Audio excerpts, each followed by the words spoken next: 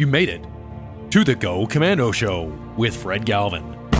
On our new mission, we contend with the naked truths of health, leadership, and overcoming adversity.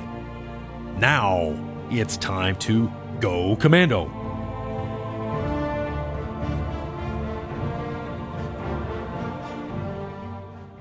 Hello, Commandos. We've got a great show for you tonight, and a gentleman that I've known now for 9 years is with me tonight is Rob Trivino. And it's not like Lee Trivino, it's Trivino. This gentleman served in the Army for just over 20 years. His career is absolutely remarkable. He served in the most elite unit we have in the United States military. Began by enlisting immediately after he graduated high school, which was a year after I did. So our careers have some similarities other than he was in the Army and I was in the Marines. And just like I had started and deployed, we both deployed to Desert Storm. He with the 18th Airborne Corps and myself with the Marines Regimental Landing Team 5. But he went on to serve in the Rangers, and then he also, following the Rangers, where he distinguished himself as the Ranger of the Year for the entire regiment, he went on and served in America's premier Special Missions Unit. And we won't get into all the specifics of what that unit is and what it's all about. We are going to talk about some of those missions and the leadership. So those of you commandos who have undergone some trials, possible persecution at your workplace, and you want to know about how someone has effectively met those challenges and gone, in, around, over, through them, and always persevered. And it wasn't always easy. He's going to talk about some of those physical and mental challenges that he's faced, how he overcame them. And I'm going to draw a lot out because he is a very humble man, but he's somebody that has incredible accomplishments. He's served in combat, both in Iraq and Afghanistan and other locations, in the most high-intensity aspects of those. From the very beginning, he's one of the first, Army Special Operations Forces personnel that deployed into Afghanistan in 2001. And he was also on the first wave in, not just in Desert Storm and in Afghanistan, but also into the invasion in Iraq. But he's an incredible career, and he's one of the few men that I know that was able to maintain that while having a family, which is very difficult in the special operations community where you're constantly deploying, and even when you're home, the work schedule is very demanding and it's very high risk, and it requires a lot of your concentration and your time. So without further ado, I want to bring you Rob Trivino. He is also, we're going to talk a lot about his book, and you can get this. I'm going to provide a link to this on the web, and as well as a link to his website, so you can order this book, which is his book, and he wrote it himself, no co-author, and it is a Warrior's Path, not the Warrior's Path, but a Warrior's Path. He wrote it about his lessons in leadership, and that's what it is, a Warrior's Path, Lessons in Leadership. And you can get it through his website, you can get it through Amazon, and I'm going to have the links to those. So I will say this, and I know a lot of people, you can tell I learned a lot from him and from his books, highlighted and tabbed throughout this entire book. Hands down, I was amazed at so many leadership books, which I have an entire library of, and he's not paying me to say this. There's no paid advertising. This is the best book on not just tactical frontline fighting, but practical stuff that makes sense. This is not one of these books on 12 to 8 steps that you can't even remember. This is his life experience, what he used, and how successful it was. And again, he's a gentleman that I had come out and train our special operations instructors when I served in the Marine Corps and in the special operations community. He went on to establish a relationship with myself and the unit that I served in, stayed in my house with his other partner we got to know each other very well over many dinners after work, and to this day, over 9 years later, we still maintain that. I'm very proud to call him a friend and to see how accomplished he is. His company, which you can go to Evergreen Mountain LLC, and that'll be in the banner here. So those of you listening on the podcast, please go to the YouTube or go to the Go Commando Show website, and where it's all listed, so you can reference his website. He does provide training to individuals as well as groups that want to either meet him at his location, or he often travels to their location and provides not only leadership training, but special skills from, rifle, pistol, and shotgun to other more advanced training and skills that law enforcement community or different high net worth individuals like to protect their families. So he is a very valuable resource, and I don't say that from being inexperienced. Like I mentioned, over 9 years ago, I brought him out to train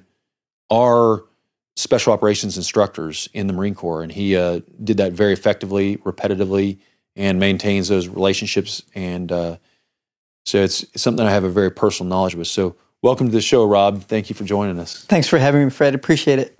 Yes.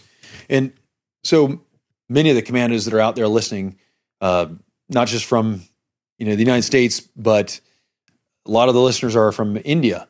And you actually have, you're Indian by blood, but Native American, different Indian blood. And you did not start your life, and you weren't raised in a high net worth lifestyle. You didn't live on the country club, but you faced those struggles growing up, struggles to, keep, a lot of food on the table. And it was never sufficient. And similar to growing up with 6 kids in our family, I mean, we learned not to waste anything and to be very cognizant of, whatever we had, because there was not a lot of it. But you're raised by your father, who also served in the military, and he was someone who taught you how to hunt at an early age. And would you talk to the listeners about your lifestyle growing up, and specifically regarding not having a lot and what hunting meant to you to provide for your family? Yeah, absolutely.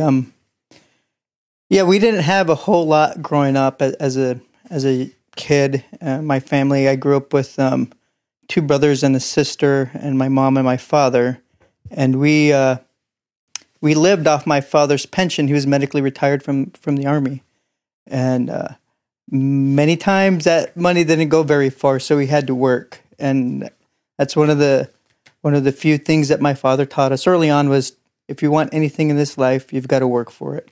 Yes. And so that, and on top of my mother's input and raising us as kids, we didn't have a whole lot. And to specifically answer your question with regards to hunting, it was more than a sport to us. I mean, right. we relied on that meat to feed the entire family. But I also grew to love the aspect of the hunt. And I think there's all different types of people in the world. I'm one of these individuals that grew to enjoy and now do it as a man now, where before when I was as a kid, it was it was a necessity at the time. And now it's not so much, but it's still a necessity, in that I learned so much doing that as a kid. And now I'm teaching that to my children too. So, yes. And like your father taught you the importance of not just work, but hard work, and, following through some of those life lessons that he was training you in hunting, and the disadvantage that some people, they want everything quick these days. But in your book, you mentioned in the beginning of it about hunting that you made a lot of those mistakes, and what your father was trying to teach you, you kind of thought oftentimes, I know better. I can do this my own way. And there's a little rebellious, but you eventually learned that, hunting is not just a skill that requires precision with a weapon, and you like the bow, but it required patience and a lot of trial and error. And trial and error isn't anything bad when you're hunting out there, and unless you're hunting a bear, you can make those mistakes, and learn from them in an environment that's safe like that. But can you talk about how when you were young with your father and you were learning those lessons through trial and error, and how that helped you later on in life in your profession? Yeah, absolutely. I think if you're a parent, and obviously you're a child and you have parents, there's a unique relationship when you're the learner and the teacher is your father or your mother, because it's very hard to learn from someone who.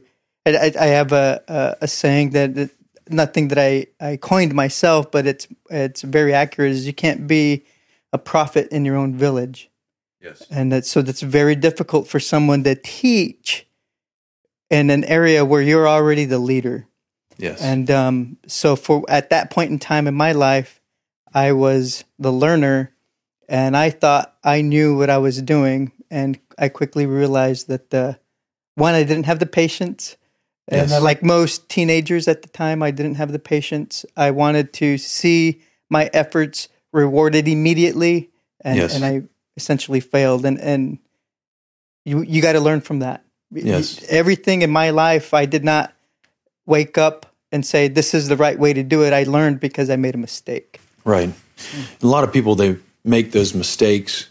And when you look at several different units, when you look at a unit that went out in Desert One, they learned from those. It wasn't runaway success for the first of each. You look at whether it's the Army's first unit that did a precision long range mission like that, or SEAL Team 6 in the Caribbean. I mean, their first combat operations resulted in 2 separate events for casualties. The first Marine unit that deployed as a special operations in the 21st century, our unit, we ran across a lot of obstacles.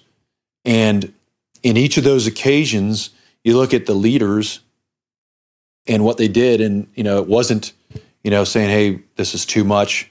Let's just go back to doing it the old way. You have to look at that and continue to advance. And that's what a leader does, is he looks with deep vision and where you are and where you need to be and how you get there. So, but one of the key points you talk about, Rob, is, patience, trial and error. And when you're in youth, a lot of people are listening to this and they're getting impatient with me because they want to hear about all the high-speed stuff you did in your career in special operations. That's what they're chomping at the bit to get to, but they didn't learn those lessons. Like you and I, when we were young, we wanted to do the high-speed and sexy stuff, but it took us a long time, the patience, because, like right now, in 2018, somebody can walk in a recruiter's office and sign up literally in the recruiter's office for a contract. It doesn't mean they will become one, but they'll contract them to be an Army Green Beret or a Navy SEAL. We don't allow them to do that in the Marine Raiders.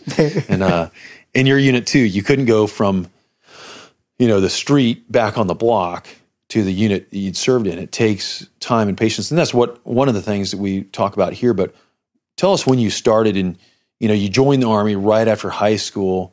Your father had served in the Army, but what set that spark into you where you felt that the duty to answer your country's call, and what was it that, while you're in the recruiter's office, what was it that you wanted to do? It's a great question. I think one thing that I got to make clear to all the listeners out there is that when I joined the Army, there was no war. If you remember back then, Fred, there was nothing going on. Yes. There was no conflicts, nothing. No. So I didn't have to make the decisions that the individuals joining the military today have to make. It's a very difficult decision for everybody.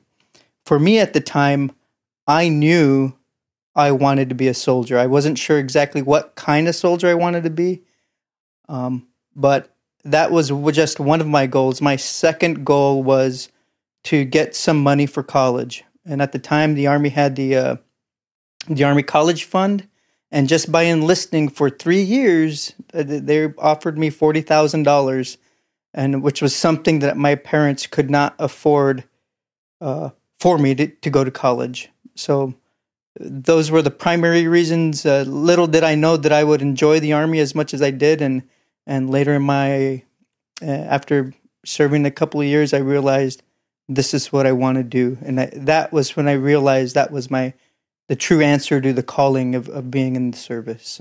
So you wanted to be a soldier, and you immediately went to your boot camp, and at basic, you graduated, no problems. You went to your first unit, and how you described in your book, A Warrior's Path, is you went to your first unit, and now there were some leaders that you looked up to, mentors who inspired you, but then you also saw that people weren't doing everything, as intensely and with all the passion and enthusiasm. So, but you did see some people that were really inspiring. One of your company commanders who challenged you, kind of set a spark that there's other things to do. But then on your own, there was an idea, and you had described in your book that you wanted to become something else. You wanted to serve in a unit like the U.S. Army Rangers. What was it? Was it seeing the Rangers or hearing them or reading about it? What set that spark, and how did that develop in you? Because you couldn't, again, through trial and error, you can't just want to become a Ranger. You have to prepare for that in order to succeed. And how was that part of your life and career in the Army? My first unit was difficult, just being brutally honest. I had some great leaders, and again, being brutally honest, I have some absolutely horrible leaders. And if it wasn't for, at the time, Captain Arthur A. Sobers, he was our section, one of the officers in our section. And he took a notice on how passionate I was to be the best soldier at the time that I could be, whether I was raking the gravel outside or painting rocks or doing the task that he asked me to do. I wanted to do it the best that I could. And I had a problem with the individuals around me who did not share that passion with me. Yes. And there was a point in my young career, as I was a specialist in the Army, I realized I need to change where I am at. I want to be around people who do the right thing because they want to do it, not because they're being made to do it. So it's a choice that we all make. Self-initiative. Absolutely right. So that was the spark initially in me. And at the time when I joined the Army, I was an air defense operations and intelligence assistant. I hated it. Oh, I hated it. I was pushing paper and typing. They sent me to learn Lotus and database, and I was on the computer, and it was not my passion. And so eventually the Army phased that job out of its system, and I was free to do what I wanted to do. And to that point in my short career, I realized the best unit in the Army was the 75th Ranger Regiment. And I said, I'm going to be an infantryman in the 75th Ranger Regiment. And that was my goal. Yes. So. You also mentioned that, and you stated in your book as well, very clearly, not just early on in your career, but you saw it repetitively through your career, that you started out in the 18th Airborne Corps, a job that people didn't give it their what we call wholehearted approach. Everything wasn't in it 100%. But then those were a lot of your peers and people that you worked with. But then you also stated in there and in several other parts in the book how you saw a lot of superiors, utilize, you said there were yellers and screamers and, people that would, basically use their rank to lord over.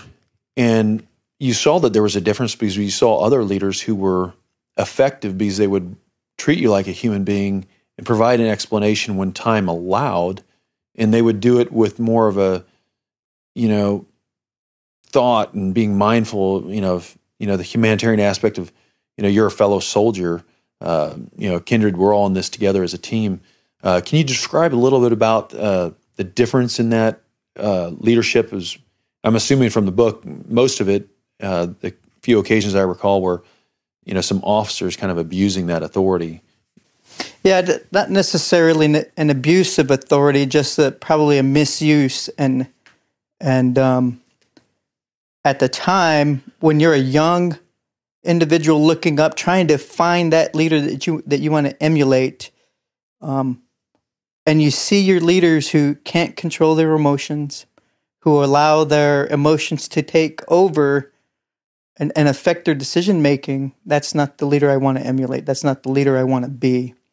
So early on, and I didn't realize this, that I'd be writing a book when I was a private specialist in the Army. You're right. But I cataloged that in the back of my head. I said, this is not the type of leader I want to be.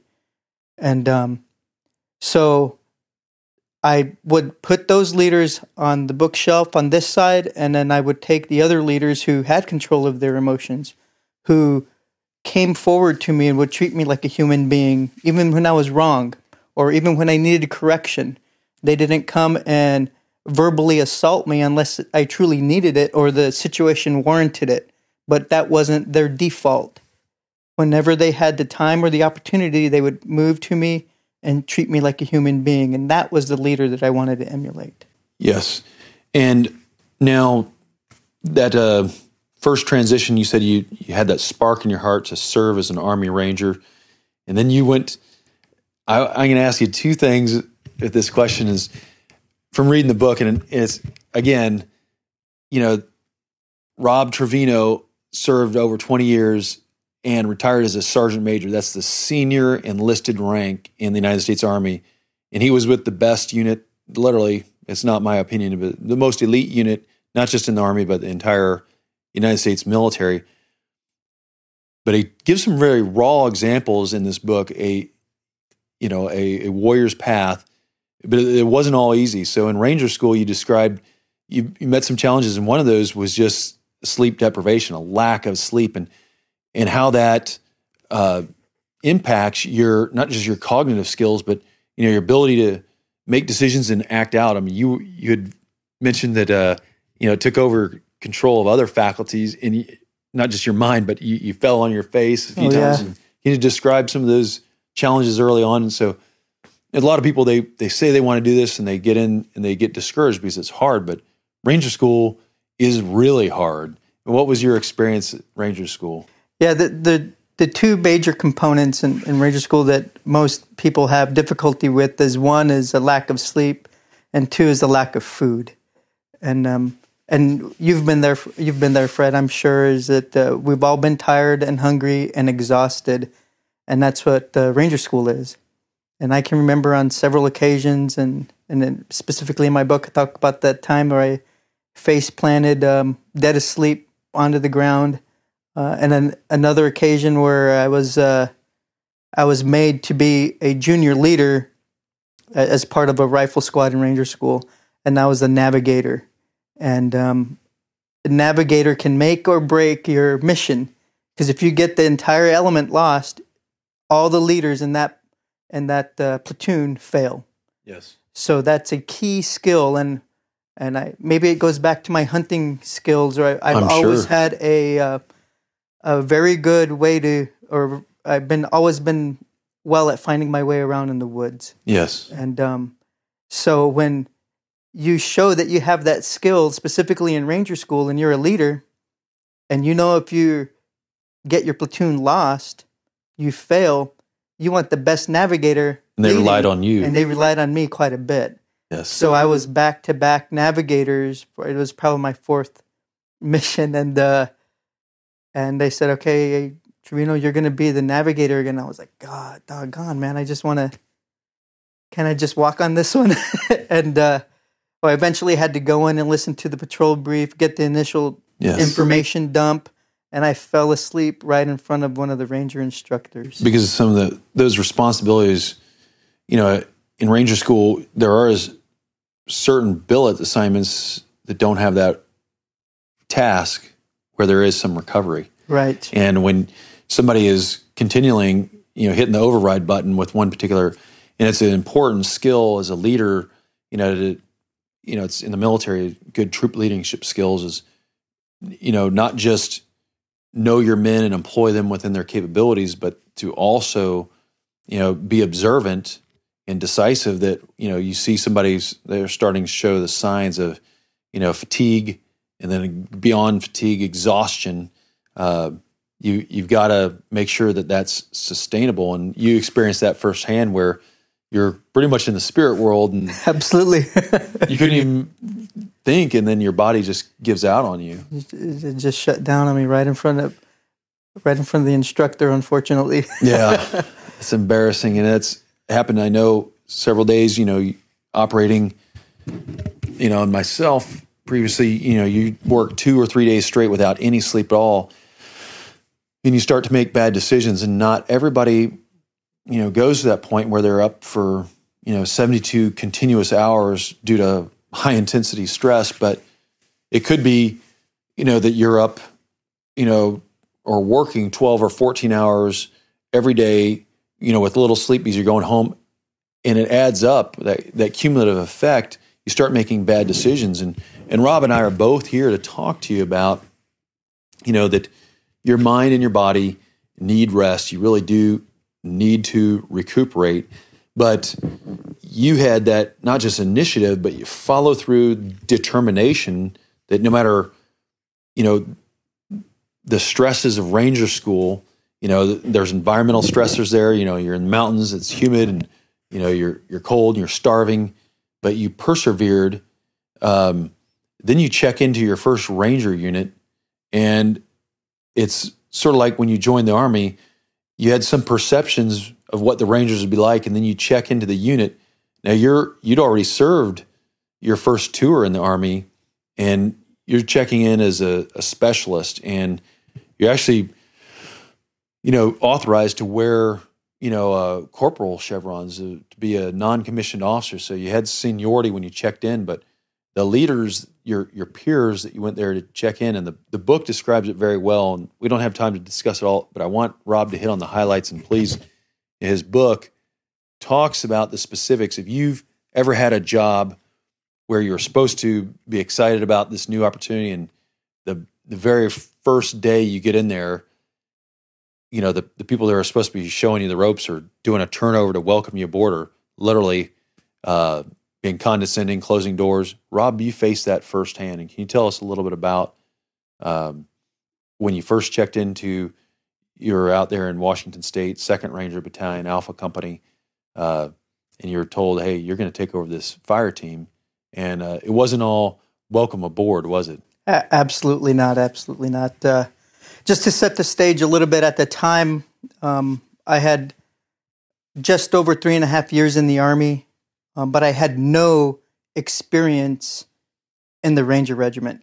And not only that, I had no experience in my new job. I'm an infantryman now, but I came right out of infantry school, went straight to the Ranger indoctrination program, immediately to pre-Ranger, and then Ranger School, and then got assigned to the 2nd Ranger Battalion. So I have essentially just school experience, no real-world, tangible experience for me to draw from. So there's a little bit of that going on in my head at the time. I've got no experience, and then I get there, and it's just like you mentioned, Fred. It was no one gave me a hug when I walked through that door, and I wasn't expecting hugs, but it was more difficult than what I could have imagined.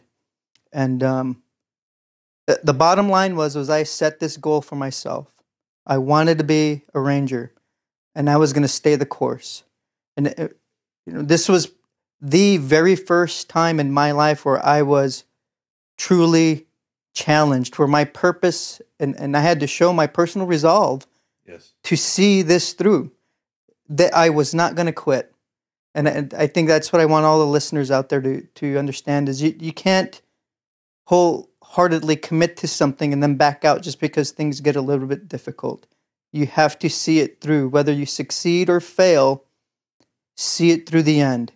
That would be my advice. In what you mentioned, it was from reading your book, I would interpret it as not just a one word like difficult.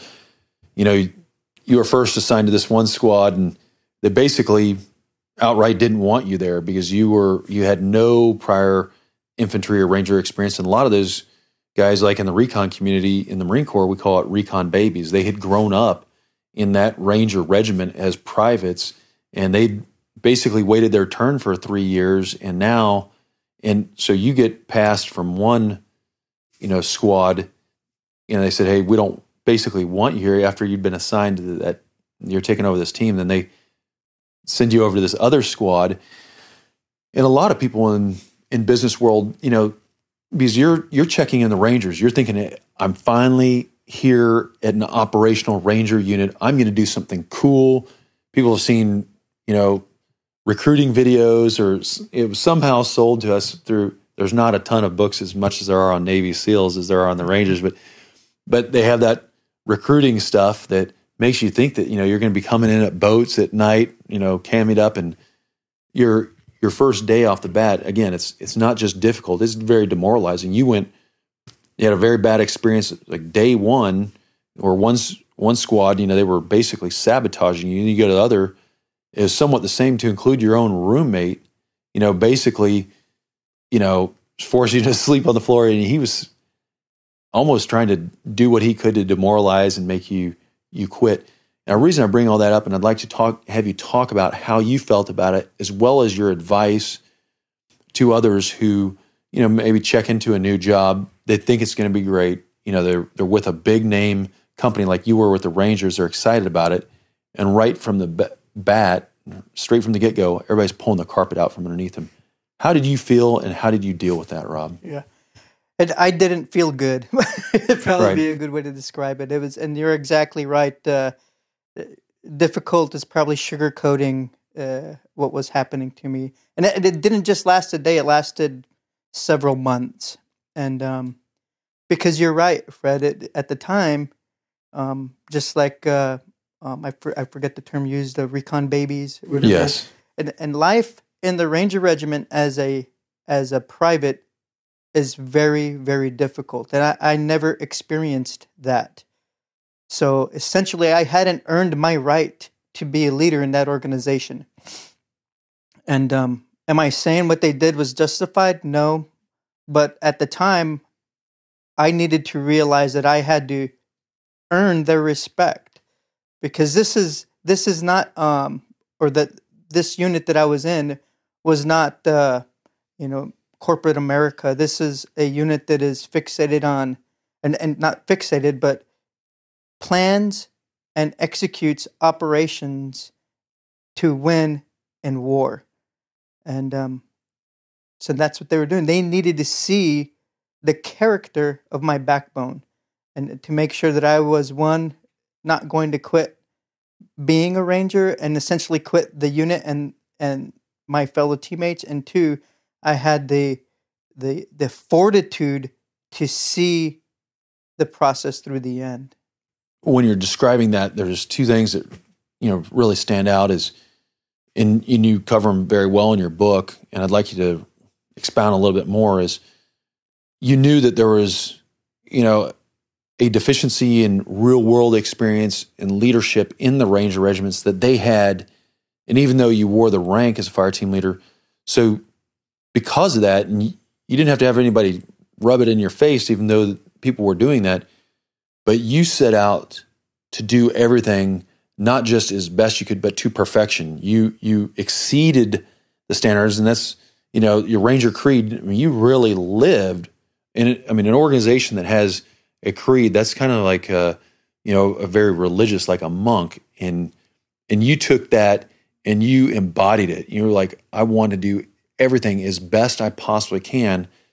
And I want you to talk about that, as well as you describe some of these, peers that were very difficult with you, but then you started to have others that inspired you, that saw you as a young Ranger, doing everything as best you can, both on the enlisted and officer side, that were encouraging and saw things in you that you didn't really even see in yourself. They were encouraging you to try out to become, the Ranger of the Year for, your battalion, and then eventually all the way up to the entire Ranger Regiment. And if you talk about those two things, first of all, that how you decided, I am going to give this everything I've got. And even though that, you may not have improved, it's not a turnaround in a single day, but it was a long-term process.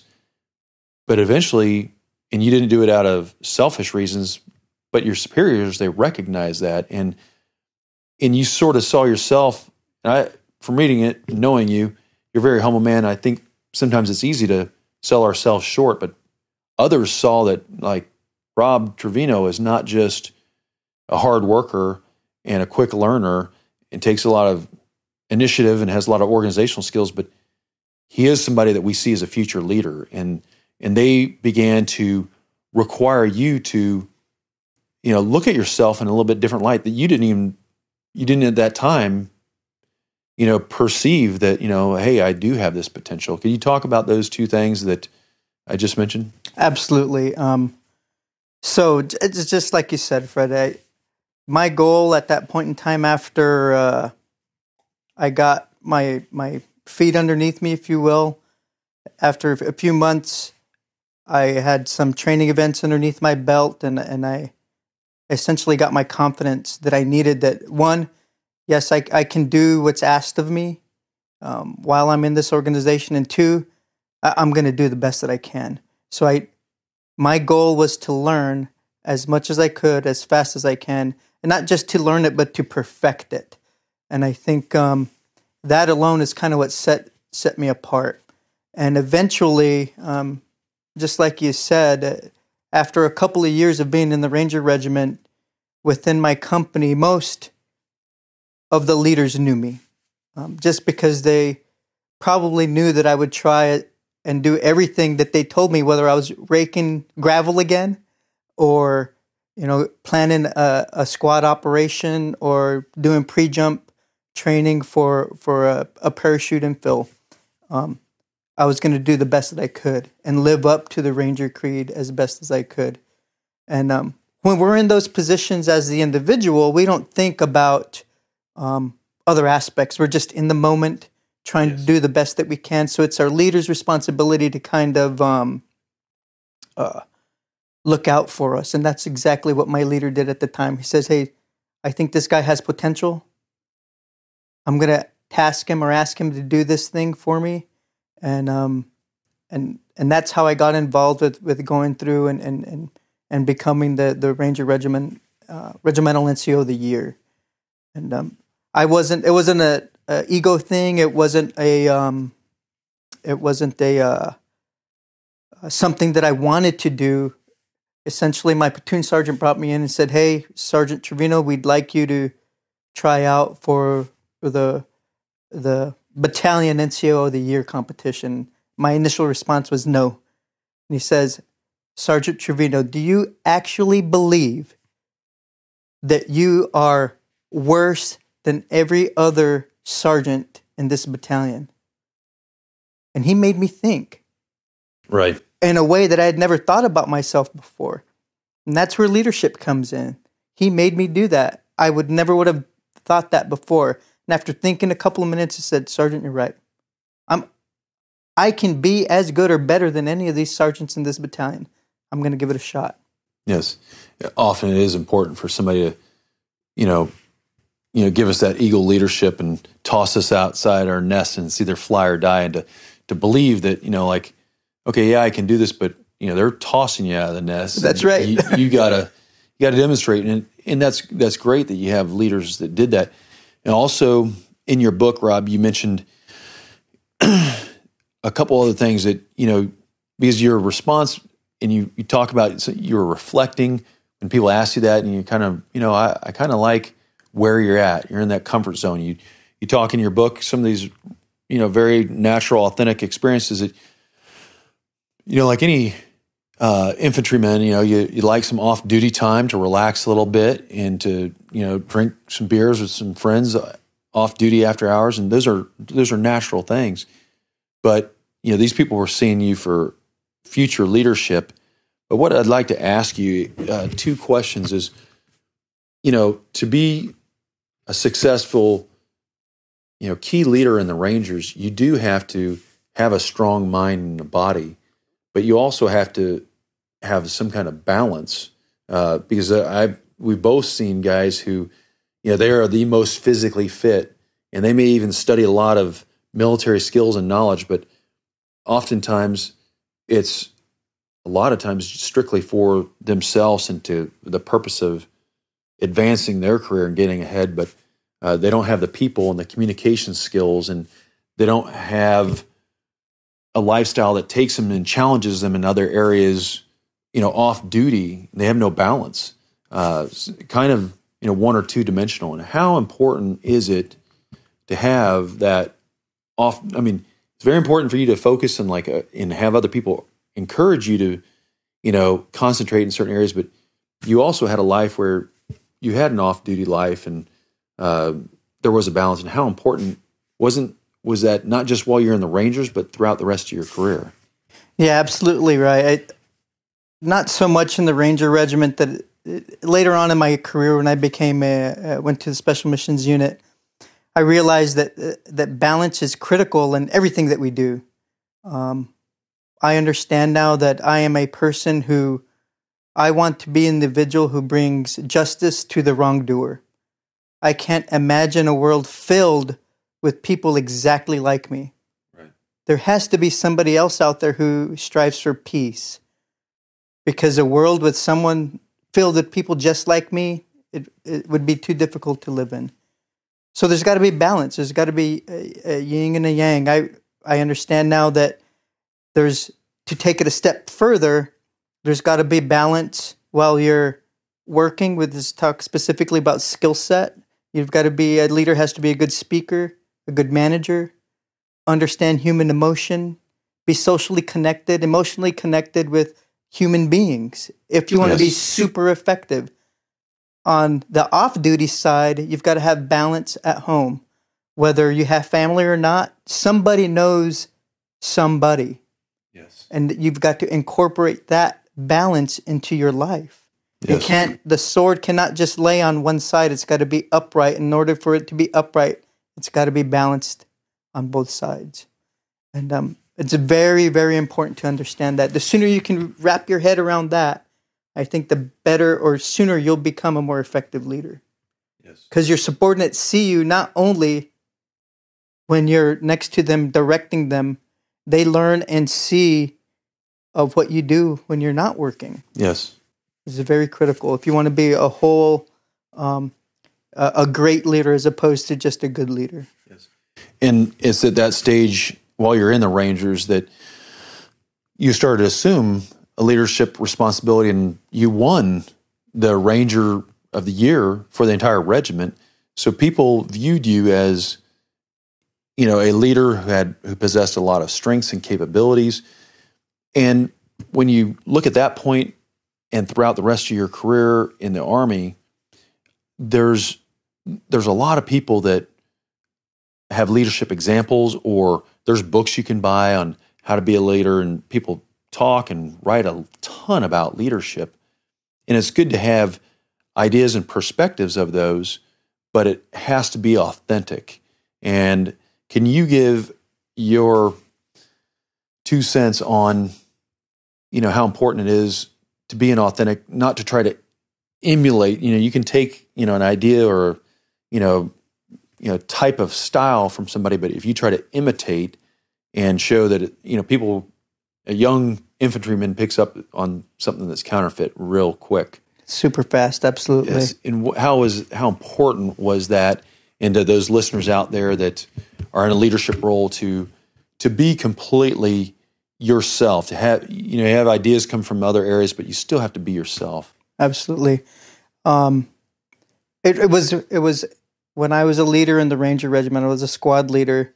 I realized that I wanted my leadership ability to be grounded in my character. I wanted to be who I was.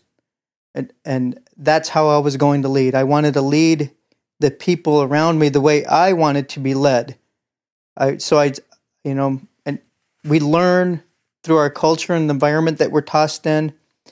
And I made some mistakes along the way, and it took me a little while to figure out how I wanted to lead. And essentially, it came to a point where I can still remember being in my barracks room in Alpha Company, and I said, you know what? I need to start leading the way I want to be led. And the basis or the foundation for my leadership is my character. I wanted my people to follow me because I am a good person. And because I'm going to work hard because I'm a good person, and I'm going to do the right thing because of my character. And I knew as soon as I mortgaged my integrity for personal gain, they would see it, and then that would erode my leadership foundation that I had created or wanted to create at the time. So that's where it started for me. I said, I want to be the best squad leader I can be. At the time, there was, I'm sure in the Marine Corps, they have certain terms that they use to kind of drive young individuals to be leaders. At the time, it was you need to be technically and tactically proficient. Yes. And I took that to heart as a young leader in the Ranger Regiment. But I also realized I need to be a good person, a moral character. So that's how it started for me. Yes. And one of those things is you began to advance in your career that often does not become recognized, but it's an additional time requirement. It's an opportunity cost that you have to give of yourself when you're developing not just an individual, but an organization. And we do it in the military, and I know you did it through several processes. One's called after-action reports or after-action reviews. And another one is called standard operating procedures. And these are things that some people take for granted. It's like walking into a building without understanding that somebody put some thought into where the workspace is and where the facilities are, this and that. But you actually spent a lot of time developing a lot of these after actions so that people could be more effective, more efficient, so it could improve how you did your job and the survivability of the men. And how important was that to you? And please describe a little bit of the extra time that went in after the workday and after everybody's left that it takes to develop those reports and procedures.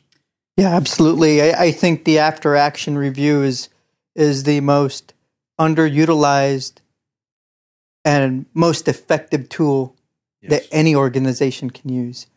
Just like I said before, I didn't automatically just come up with the best ideas. It was trial and error. Yes. I made a lot of mistakes. And in those mistakes, you have to be brutally honest. Brutally honest. You can't sugarcoat it. And try to collectively come together as an organization to solve those problems. And as the leader, you have to be the individual who follows through to ensure that we don't make those mistakes again. Because if I've been in many, many, many different organizations after action reviews, and most times it's just talking. And the leaders forget the most critical aspect of the after action review, and that's following through. Yes. With the identified solutions to the problems. And that's your goal, to find solutions to identified problems and collectively determine a way forward. Yes. Yeah. So to continue just a little bit, I've realized, after spending many, many years in Special Missions Unit, particularly in that unit and only in that unit, have they mastered the after-action review. And that's where I've learned, to be quite honest with you. We did the after-action reviews in the Ranger Regiment and my other Army units, but it wasn't until I was assigned and participated in after-action reviews and the Special Mission Unit where I realized that its effectiveness and how to effectively and correctly run one.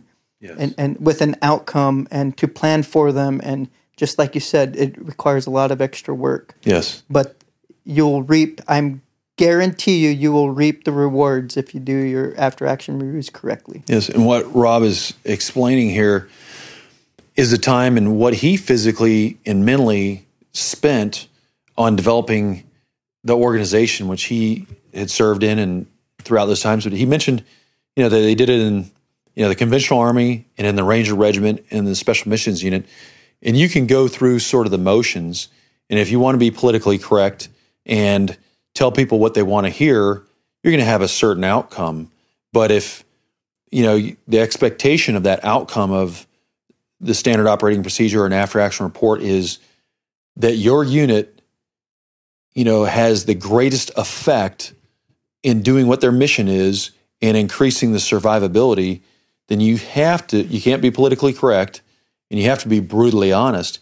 And it is going to take that leader and those leaders a lot of time. But what I just described and he mentioned is something that no matter if you're working at a startup in Silicon Valley, you're working at a medium-sized business in the Midwest, or you're working for, a Fortune 100 company in New York City, if you're not spending that time to reflect and analyze and put it into writing and challenging and pushing that out so that others don't just hear about it, but they are driven by a leader with set goals on how to improve, then you're not operating at your full potential and you're not at that level of a tier one, corporate entity. And it takes leaders, and there's those that are sitting there listening to this thinking like, what's he talking about? You must follow through with what we're talking about, and you can drive your organization to have greater results, but it takes a lot of faith and follow through, faith to understand that vision that you can do it, and follow through that I'm going to take the time. 12 months later, I'm going to see where I'm at, but I'm not just going to do this once and it'll be over with. But speaking of that, and let's talk about the next topic, is when you tried out for the Rangers, you saw something that when you're in the conventional 18th Airborne Corps, you saw the Rangers as some elite unit that had a very high standard, and you were impressed by that. What set that spark in you?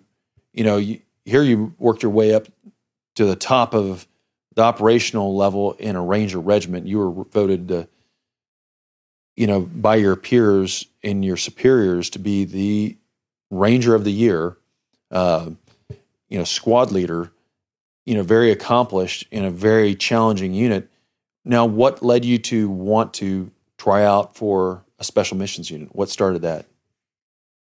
I think that there were several things that that pushed me in that direction, and looking back at it now, that all really didn't matter. They were just external tangibles that I had to deal with.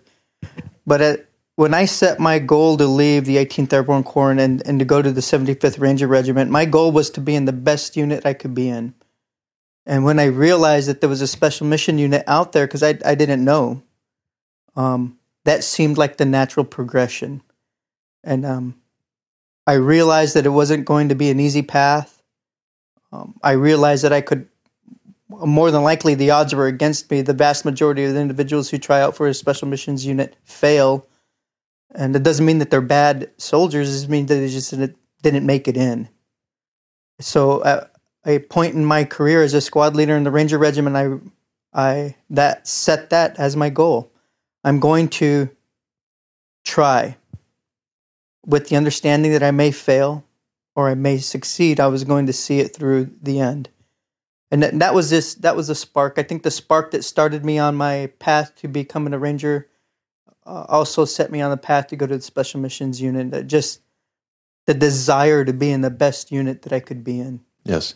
And that's a unit that, like we just spoke about, they have after-action review, and they have refined that and incorporated that into their selection of how they select the personnel. So that unit is known for having the most rigorous and challenging selection in the entire Department of Defense here in the United States, as well as, when you went through that, describe how, one, you trained for it, but then two, when you experience the selection, you have to go have the understanding of you're not just going to give your utmost, but you have to push your mind and your body past complete, mental and muscular exhaustion. You're doing something I mean, you have to have it in your heart. If you're trying out for a unit like that, it can't be a number 2 or 3 or 4 on your checklist of things to do. It has to be something that you want with every cell in your body. Is that right, Rob? Absolutely right. Absolutely right. If your listeners out there listening to us right now saw me walking down the street, you would never guess that I was in a special missions unit, much less a leader in the U.S. Army Special Mission Unit. I just don't fit the mold. I'm 5 foot nothing, 150 pounds of nothing, and the reality was, mentally and physically, we're capable of doing it. But you have to have the heart to do it. Yes. It has to be the total package. You've got to be physically capable, and you've got to prepare for it. You have to be mentally tough to deal with the situation that you're getting tossed in, and you have to have a wholehearted approach to the process, but without a doubt. Now, granted, in that organization there are, it's the NFL, if you will, of the military, and there are individuals there that possess just unique physical capabilities, as you might imagine, but they all have the heart to be there as well, and that's what's going to drive you when you're physically and mentally essentially destroyed. Yes, and your heart is what's going to keep you going. Yes, and that's relaying my own personal experiences. That's what it was for me. Yes, and a lot of those listeners out there, they figure, "Oh, it's hard." It's just trying to do your best. It also relates to the purpose, and in a unit like the one you served in, you have to understand and you have to feel in your spirit that that is what my purpose is here on earth, and that doesn't always come just on your own. Some people are gifted to understand, like, this is what God created me to do this job. Other people, need reinforcement from their leadership to understand, like, this is our purpose. They need that clear, and it's not wrong if you're one of those people that has to have that reinforced to where you fully understand and accept. And a unit cannot be an exceptional unit, in my experience, that has 50% of more people that do not understand that their purpose is to do what they're organized to do. And Rob, would you explain how important it is for a leader to instill that sense of purpose to all those that are serving in that unit or organization? Absolutely critical skill, or necessary skill for leaders to do. Just to relay a little bit of a story that I experienced while I was deployed in Iraq, operating with a conventional army unit, and the young soldier that I was speaking with at a checkpoint kept asking, "What are we doing here? Why are we doing this?" So his leader essentially made him do something without giving him a purpose. So if this poor individual is asking himself, "Why are we doing this? I'm just going through the motions. I'm following orders." Yes. Did that particular leader do anything wrong? Not necessarily, but he didn't do things as best as he could, or he or she could. I don't know what the individual's leader was, but the bottom line is it's the leader's responsibility to provide purpose so that the individual can draw and create personal resolve in what they're doing. There's got to be a reason, a good reason, and I have to believe in it to go forward. Yes. And it's easy to have resolve when I put my pants on in the morning. That requires zero resolve. It's when things get really tough for those in the military, when things start to fall apart. You see your friends next to you fall down and get hurt, get shot. That's not the time to think about personal resolve. That should have been instilled in you already. And that should be the leader's responsibility to do that. if the individual hasn't done it already.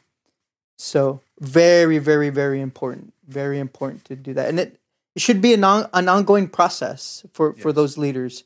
It shouldn't just come in, oh, okay, it's been 6 months, I got to talk about why we're here. No, tell your individuals, they're smart, capable individuals. Explain it to them. This is why we're doing it. Obviously, there will be times where you can't do that. A compressed time schedule, etc. But if you have the time, explain it to them so that they can create that resolve in themselves to push forward when things get bad.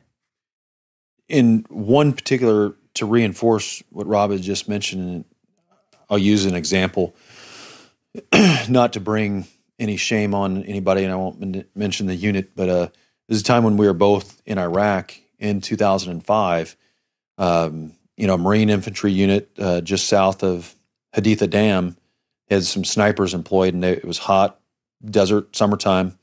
But what he's talking about, that sense of purpose, it's difficult to constantly follow through when it's hot. You're limited on water. You're out there long duration. You're doing something, observing personnel, some of which could be the enemy, can sometimes be monotonous. And he and I have both experienced this, where you just have to, you have to fixate on what you're there to do. And if you don't understand that bigger purpose, you can very easily compromise. And what happened to this team, they ended up falling asleep, and the enemy capitalized on that, and they went and they shot and killed all those snipers. Two attempted to run away, and one was shot and killed, and the other was captured. And later on, men from your organization went to recover that body, but they captured him, tortured him, and also captured all the sniper team's equipment. So unless you understand your purpose, even though it's serious and people get hyped up, but that's where the leadership every single day cannot compromise and has to follow through, and has to lead by example, and has to show that he is in it or she is in it 100%, that it's not something that people get excited about, or that purpose just becomes something else that people do. And it can, in the military, it can lead to death. In a business, it can also lead to something catastrophic for the whole business and everybody that's employed there, has jobs that provide for their family. If you don't understand that purpose, it can be very detrimental.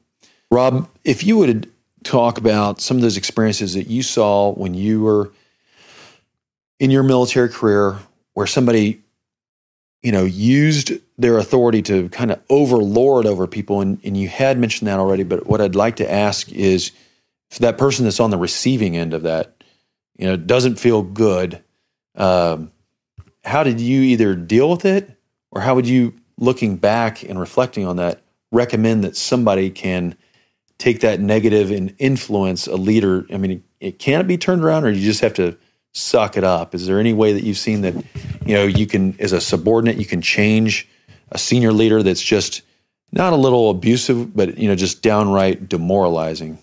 Yeah, that's difficult. It's been my experience, if you're dealing with an individual like that's essentially part of their personality. And if the leader is not open to recommendations from subordinates, it's an uphill battle. It really is. Yes. And a lot of times you can be cut down for trying to help your leader. And that's all you're trying to do, is you're trying to help that particular individual become a better leader. Yes. But it's been my experience that most times those types of leaders are insecure, right, and not open-minded enough to realize that the subordinate is coming to you because he or she is trying to help not just you, but the culture and the environment that's his or her subordinates are in. Yes. And it's toxic. If it gets to that point where a subordinate has to approach it, and let's say you're the leader and your subordinates have approached you, it's a significant issue, one that needs to be addressed. So if that happens to you as the leader, listen And if more than one person is saying it, it's probably true. Yes. If you're the subordinate approaching your leader, you've got to be smart. You have to be super smart because you can find yourself in hot water pretty fast. On the military side, it's fairly, not difficult to do that because one of two things will happen. You'll get yelled at again, and then you'll be sent on your way, or two, you'll get reassigned. On the civilian side, you could lose your job. So that's a lot more significant. So just be smart. Look at the individual and determine an approach. Do your homework. Have a plan when you go and push forward. If a group setting is better, what I mean by that is taking your leader and bringing a group of people in and discussing the issues with him or her at that time, as opposed to coming by yourself. You've got to look at all those angles. But the bottom line is you can find yourself in hot water really, really fast. Yes. And Rob, you've been in organizations that had an exceptional screening and selection process. So they screen people to make sure they have the basic requirements to be in that organization, and then they put them through a very rigorous selection process that tests them and does something that you mentioned that allows them to see their character. You mentioned that is, and you can only do that effectively after you put them under some stress.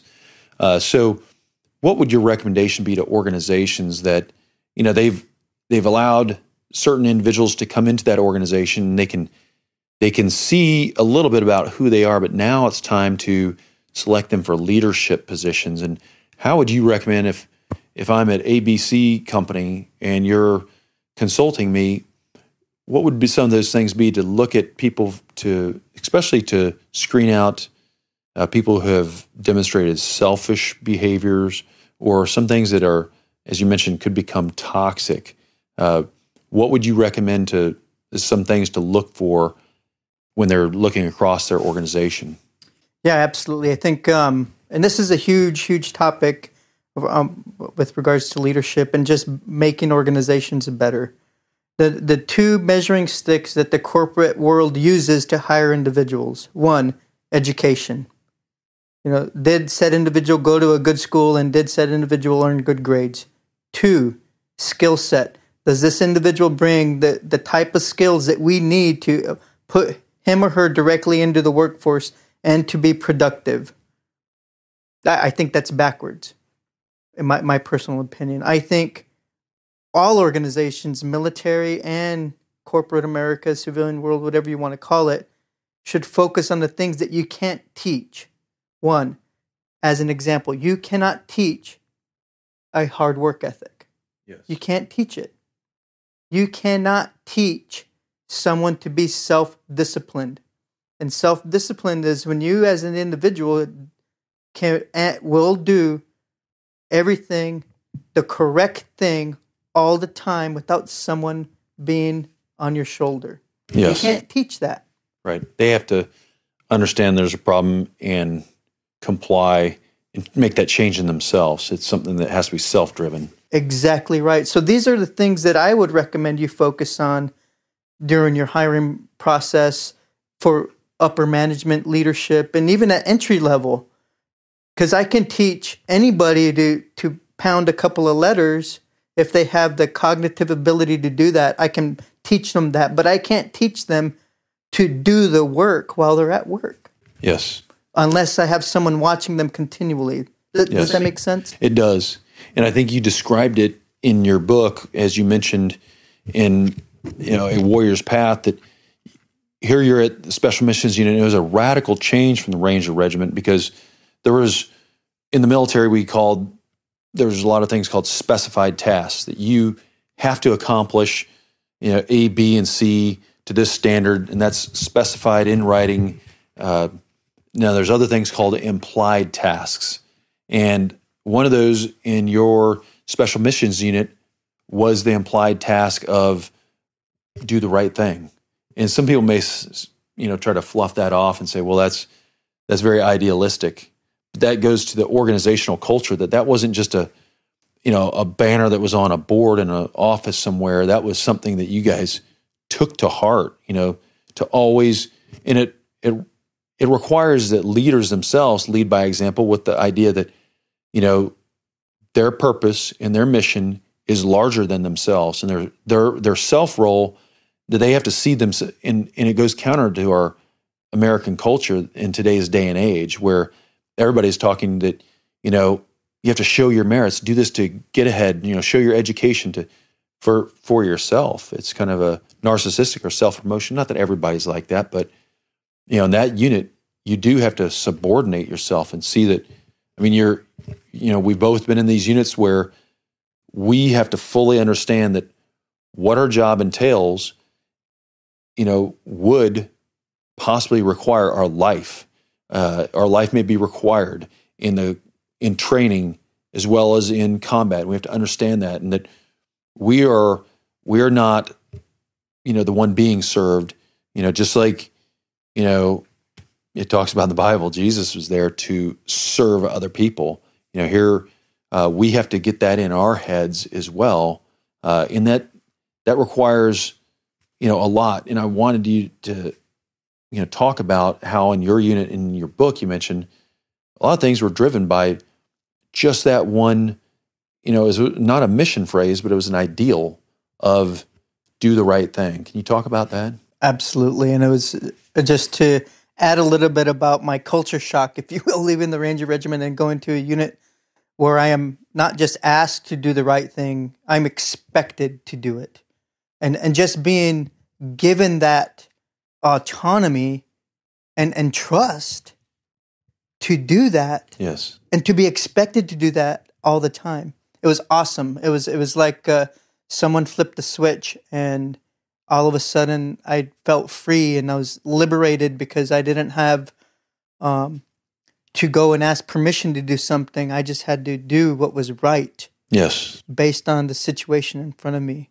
Very autonomous. Absolutely right. And that's one of the core foundational ideas that separates that unit from everywhere else. So there's a handful of them, but that's probably one of them, is you are expected to do the right thing all of the time under all conditions. And it's not just morally, it's tactically and physically. You're given a lot of rope, and it's, I'm not trying to speak for your particular unit, like mine, it was, we look for those people with initiative, and even down to the mission, one of the overlying principles is initiative-based tactics. You have to train people that,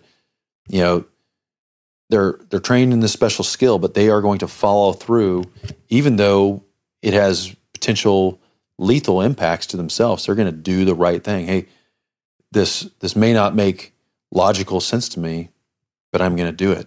I have a fallen comrade. I'm going to shield him or get him out of that fire, or I'm going to find a way to,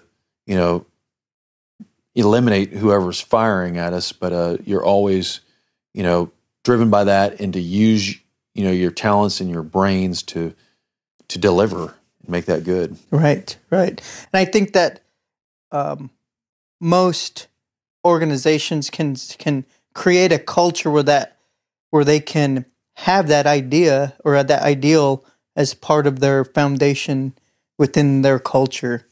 And it wouldn't be an easy task for an organization. Yes. You'd have to create the culture and establish some left and right limits to get people to move in the proper direction. Yes. But once it's there, and the people realize, how great it is, then it's there to stay. Yes. And now you have not just a few unique experiences. You have a career of incredible proven track records, and I'm here to tout it for him because he will never do it. But one of those, and he will never tell how special he feels, but he obviously had to feel, you did something great in winning the 75th Ranger Regiment. There's not 74 other ones. There's only one Ranger Regiment in the United States military, but you won the Ranger of the Year, nominated, from the leadership of the United States Army Rangers. But then now you go into a special missions unit, and you're like you mentioned before, you're in the pros. This is the big leagues, and you're one of many. There's people who have far superior physical skills, and you're in an organization that just because they've had more time and experience and training, they've got these special skills that are literally off the charts, whether that's free fall parachuting, whether that's sniping, whether that's specialized demolition and blowing things up. I mean, these people are far advanced. And then you're working with, these elite units from other nations, the British. And I mean, it's kind of, my point is it can be daunting. And if you would first talk about, how your sense in that was, like, how that made you feel. And then, what your recommendations is the second part of it, what you would recommend to somebody else that they join, they become a trader on the floor of the New York Stock Exchange and they feel like they're over their head. How do you develop goals to, have that faith and drive you to operate effectively in an organization is the new guy, the rookie? Yeah, that's a great question, because I had a commander explain the transformation of the unit member, and it was brilliant. He said, it's great to see the people here. You'll come in from a graduate of the training course to your new operational unit. You get here and you're all ears. Everybody's quiet, and you learn. That's phase 1. Phase 2 is you realize you can hang with the NFL now, right? And you get cocky. So there's a transition there. I've been here a couple of years. I've done my thing. I'm good to go. I can hang with these guys.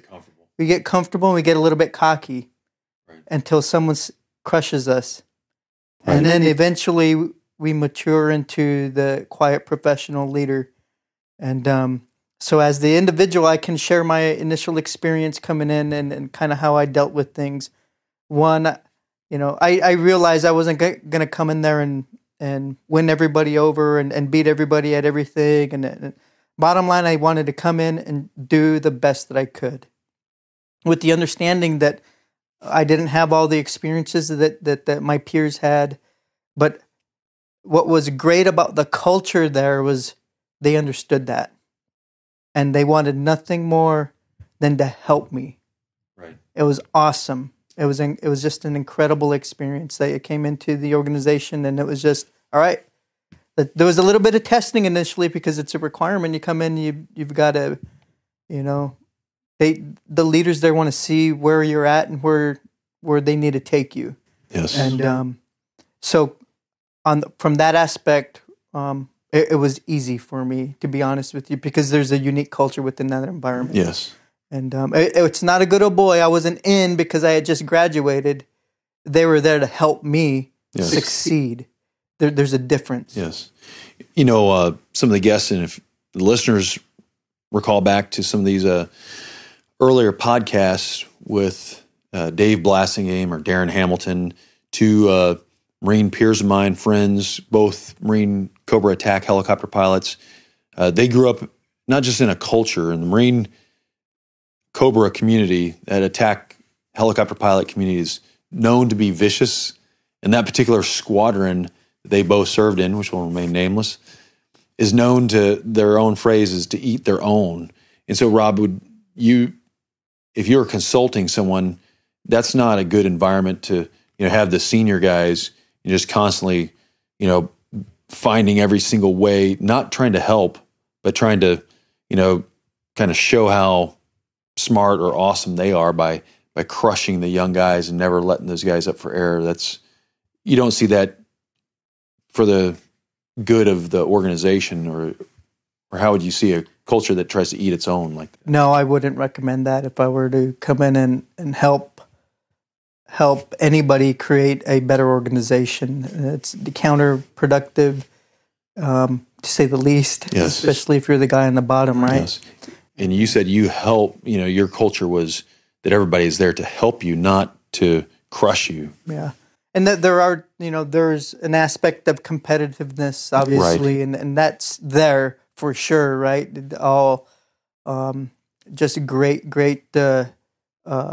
individuals at what they do. And so that is there. But at the end of the day, everybody has to be comfortable with the fact that tomorrow I could be next to him and we could be in a bad way. Yes. So that was the overarching, not situation, but the message at the end of the day was, hey, we're here. Yes. Tomorrow we may not be. Tomorrow might be a bad day. Right. And we need to push forward and everybody working together to make it through that next day. Yes. And Rob, in your book, you mentioned how after multiple deployments in combat, starting in Afghanistan, you were one of your unit selected you yourself and allowed you to take one other person to be the first warriors on the ground from your unit. And then you were the first on the ground in Iraq. And then you mentioned, after several years of fighting, and now the time period is 2006, even with all that experience, it was difficult to, in that particular time and location, to find some of those threats. They were not easily presenting themselves. Some of the easier targets, the lower level, the dumb guys had all been killed off. People fled, which is a positive sign that we're having an effect. But, my question is, for those leaders in an organization, it doesn't have to be military. It could be, the business world. Those leaders have to be, not a step ahead, but literally 10 steps ahead. They have to think like their competitors, or sometimes, in the corporate world, you have to think like your customers and what they're going to want next. Before, people had iPhones. There was somebody that thought like, I want this thing. This thing can be very helpful for me. And, but it's not something that existed. They had cell phones, sure, but not the technology that's combining everything, a camera, a calendar, everything together. But you literally, like those innovators, have to be 10 steps ahead. But you struggled with it for a while. You mentioned in your book, in A Warrior's Path, you talk about in 06, you'd been in combat for over half a decade. In that entire time, let's just talk about it. In your book, you mentioned that, you wanted to get down to the molecular level. Before you deployed to Afghanistan, you and some of your comrades, you were training and you spent time at Ground Zero in New York City. You understood the enemy, what is driving them. But if you would talk about how you must, as a leader, to be competitive, whether it's military or whether it's the corporate world, to understand what, as a leader should, to see the unseen and see what's beyond the horizon, how you have to, and it takes a lot of time to spend doing critical thinking to analyze and predict those emerging threats and what is needed, to continue and advance the mission. Yeah, absolutely. I think just as to put it a little bit into perspective, to add a little bit what you just said is the reason why I was selected to be the first person to deploy to Afghanistan within my small unit within the larger organization was I had a fairly unique skill set. I was a sniper for a long time, and I was very, very proficient with our communications gear. Because I knew at the time that if I'm forward of the lines in a sniper or reconnaissance role, and I got into a problem with just a small group of guys, the only way I would get help was to call, right? To use my communications gear. So I wanted to be, and that I just, it's not that I was the best at what it was, and then that's why I was picked. The bottom line is I had a unique skill set. And any one of the guys within my organization should and could have gone initially in place in my stead, but nonetheless, I was selected, and I picked someone else to go with me. And so being able to see forward, I'm going into a very ambiguous situation. Up to this point, prior to September 11th, there wasn't a whole lot going on. There was, but not near the scale that we see nowadays. So I wasn't sure what to do. What do I train on? What equipment do I take? What do we need vehicles? There's just so much. So I had to, before I had this perception in my mind of what I thought conflict would be. And it was nothing as what I had pictured in my mind. I said, so what can I do? One, I have to be able to communicate. So I basically, instead of looking forward, I came back and said, if I can execute these core skills, Yes. these simple tasks effectively, you can put me into any situation and I'll be successful. I don't need a special piece of gear. I don't need anything outrageous. I just need to execute core skills near flawlessly all of the time under every situation, whether it be stressful or not. We will be successful. So I went full circle. Now, going back to your question, how important it is to project and to think forward, absolutely. You must do that in order to prepare yourself and the people either above you or below you.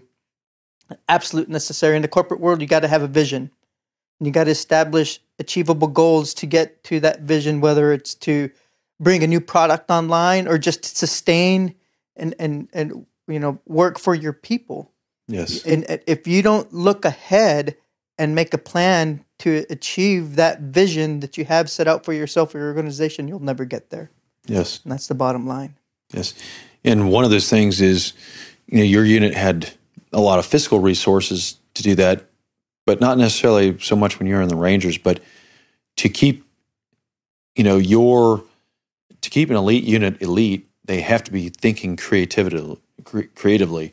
And as a leader, you have to be challenging them with realistic training that isn't always the same repetitive, we're going to go out in the backyard and do the same thing. And how did you as a leader, take the time, before guys are ever going to the field? I mean, you have to do a lot of planning and you train all over the country and around the globe in years before the war started. But how did you plan to keep the knife's edge sharp the entire time with this outside the box or creative thinking as a leader? Yeah, it was simple in my special mission unit. It was the culture that really drove our mindset. But just with the understanding that today was great, tomorrow might not be. Yes. And that was more than just an idea. It was reality to us. And that's how we viewed it. So that mindset and the culture is what separates that unit from every other organization that I've ever worked with. Yes. Whether it be civilian law enforcement or military. Yes. And on the military side, until you truly understand the realities of your chosen profession, if you go through your work day and you're in the military or in the law enforcement community or you're a first responder and death is theory, you're not in the right mindset. Right. And so that's where the separation is with regards to the special missions unit that I was in and everybody else. The culture, the mindset is what really drove what we did and how we trained. And on the training aspect, it was even, I don't know if it was genius on purpose or by accident. The training model that they have is really set the stage for the outcome and our successes. Yes. And number one is the way it's done is you train to do a specific task to a set standard, and then you apply that training aspect in a stressful environment. Yes. So what I mean by that is, let's say shooting, for example. Most people in the military and the law enforcement community, first responders, can relate to just practicing shooting. Rarely will we just go and practice shooting.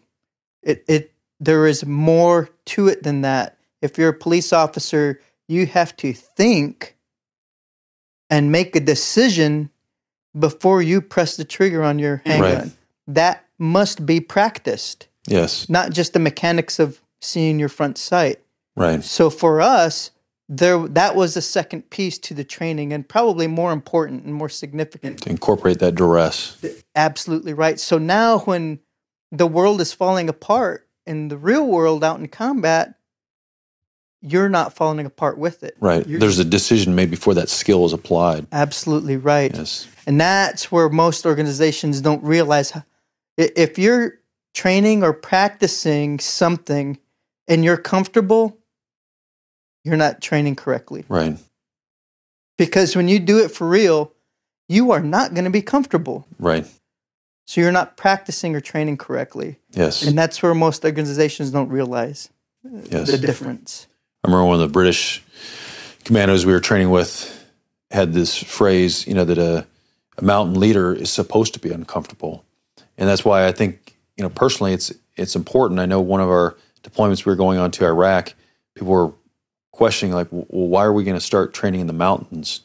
And, obviously the mountains induce, with the higher elevation, limited oxygen, it induced a lot of additional stress. And I know your unit would do the same thing. It would send people to to train in not just the mountains, but to, work with kayaks and do things that bring us out of our comfort zone. So exactly.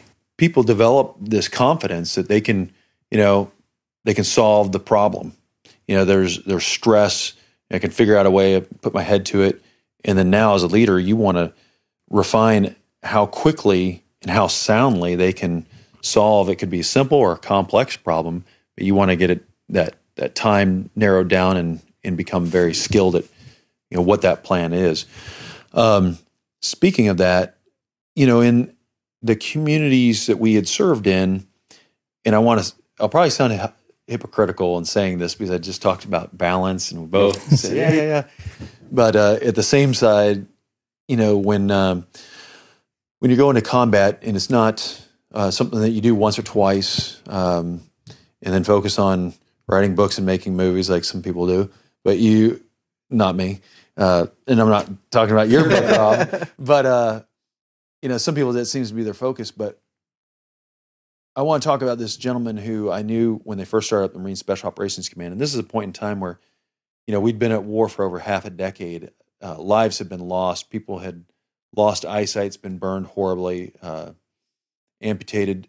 It sunk in deep to those of us who had served in not just punched a ticket with a combat deployment, but had faced the enemy, seen an enemy, seen the sweat off an enemy's face as he's firing a weapon at you. It tasted it very closely. Because when they started up this organization, a gentleman had talked to me that had a different perspective. He was conventional and he was a combat support, not in a direct combat role. He was a Marine. He said, Fred, your problem is, your personal and professional life are one and the same. You're like some of these guys in some of these other organizations that even on their off-duty time, even when they're with friends, they're talking about utilizing, and they even have friends that are helicopter pilots talking about how they're going to get in and get out of off the X and how they're going to do this and that. But what kind of mindset, if you're a leader, a senior leader, one that's going to make the decisions for the health of I'm not talking about an elite commando unit, but it could be, an upcoming emerging, corporation, that leader, how important is it for him to be fully aligned with, when he or she, puts that, coat on, walks in there and is committed, that their mind is focused, not distracted, but focused on what that purpose is. Absolutely critical.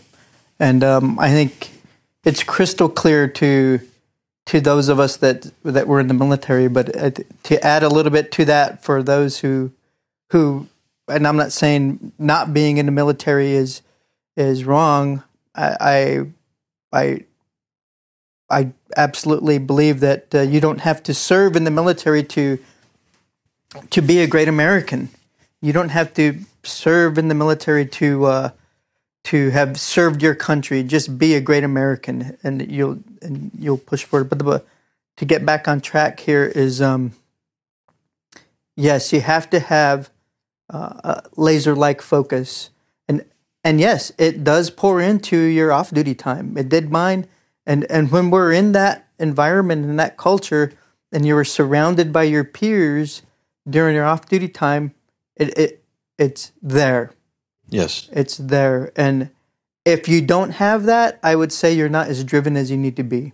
Right. Now, I'm not saying you have to spend every waking hour planning and thinking, so just a little bit of balance, but at the back of your mind, it's always in the back of your mind. So there may be phases as you get closer towards a deployment, if you're, say, in the military, or a phase as a business leader where either you're in the startup as it's, beginning of an organization, or you're about ready to launch a project or, prepare an important presentation that at those times you do have to surge and, like the Navy says, go to the battle stations. It requires all your time, focus, and you have to train to, be able to, put that amount of time and effort, and intensity into something. Or because I've seen, some people have, I don't know if they're doing it out of guilt, but they encourage you to, take pop a strap and take a little weight off your pack and take it easy. I've had so many people say that, and I think what possessed me as a leader was knowing that if I took some of that time off, this job, again, your life, the lives of those you're in charge of, America gave you their most precious gift, the lives of their sons and daughters. And they're in the decisions you're going to make, and maybe sometimes you don't have direct control. The enemy has a say, but you want to look back and think that, I wish I could have done something better. It's really important. My part is I disagree with that gentleman who, he was a senior leader, and he was trying to convince me to not be so focused on the organizational mission and planning and training men to, go face the enemy. The next thing, Rob, is a leader in an organization that's in charge of personnel that are doing something very great, and it could be, you're coming out with this new robot that's, going to revolutionize something but you start to see these type A personalities, either the big brains, the big brawn, they're doing incredible things, but their lives are starting to show stress and even more some fragments because you've been pushing them for so long.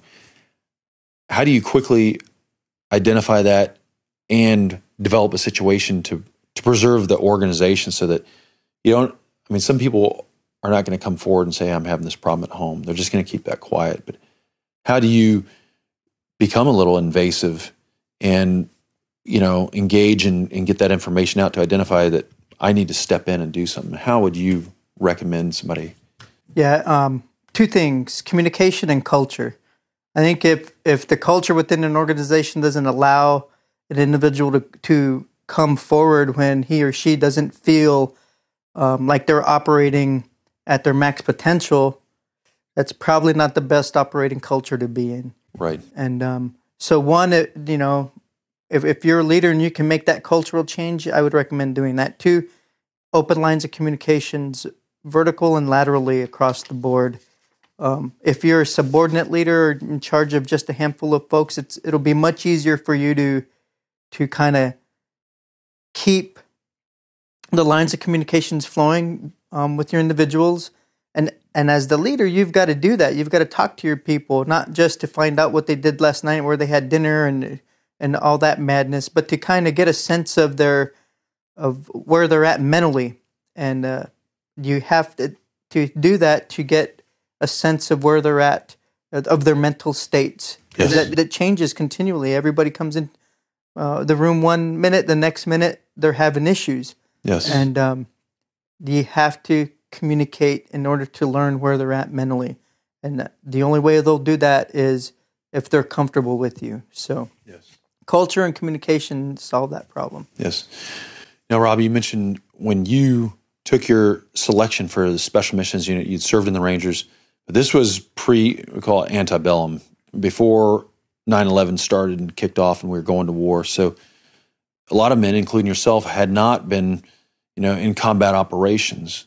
And I want to talk about, now the unit that you served in as special missions, they're teaching, what a lot of other units are teaching, how to kill. They're just teaching at a different little bit different level. I shouldn't say a little bit, a whole different level, but you're actually analyzing things. And, the units that I served in, they get into the psychology, and they actually have a lot of doctors and researchers who have discovered what our bodies and minds go through hormonally, what's going on in our brain, and how those hormones and chemicals affect our manual dexterity, our visual acuity, what's going on when we're under stress, and we have to do something that is going to go against everything in our entire life that we've been socialized not to do, which is kill another human being. And, everybody's talked about, fight, flight, or freeze. And a lot of people do freeze. I've seen it happen. They hesitate. And that gives the enemy advantages, and it can lead to our deaths if you don't immediately have somebody that's trained to do that. But my question is when you're training someone to do something that has been ingrained in them for decades since they're a youth, and they can start to understand, lessons from an adult, you're teaching them to do something complete opposite, complete contrary to that. How difficult is it? And actually, how do you go about breaking down those things that are trained not just by their parents, educators, but everybody who's an authority in society, and you're in a short order of time, basically telling them disregard, and now you got to do this. These other leaders are trying to think about innovation and this type of culture, and they're trying to get people to change their thought processes. So how did you go about that in your job as not just your role as a leader and an instructor?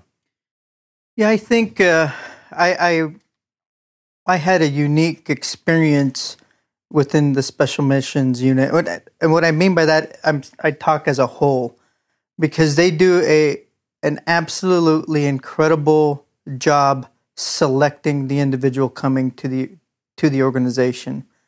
And I think where most organizations struggle to make certain individuals realize, hey, in order to save your life and this other individual's life next to you, you have to eliminate this person, which is contrary to, I don't tell my kids it's okay to kill.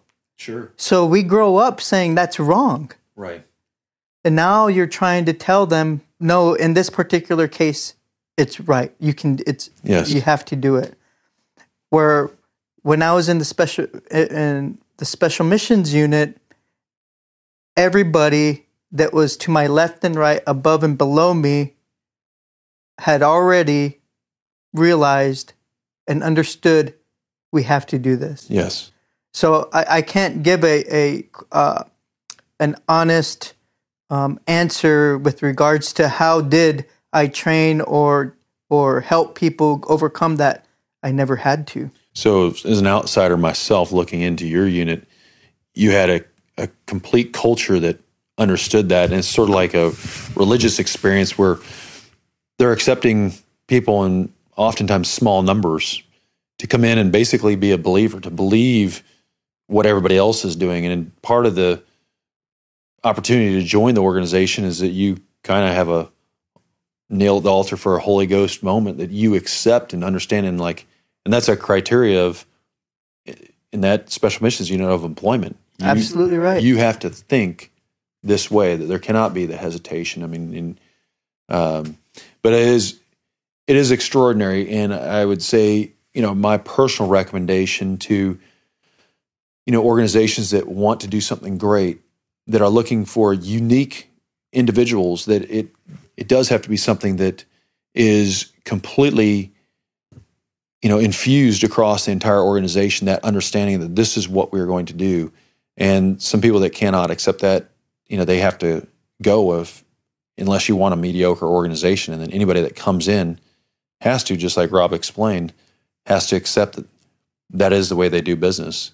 Obviously, those leaders of the organization have to have those strong morals and ethics, or it can go. I mean, that kind of culture is, I've said many times before, the Marine Corps is, cultish. They, believes similar to it's a religion. We've had commandants of the Marine Corps say, we wear a cloth like it's like a religious experience, and it's very easy, for some people to take that, if it's not directly on true north, and you can go very wrong very quickly.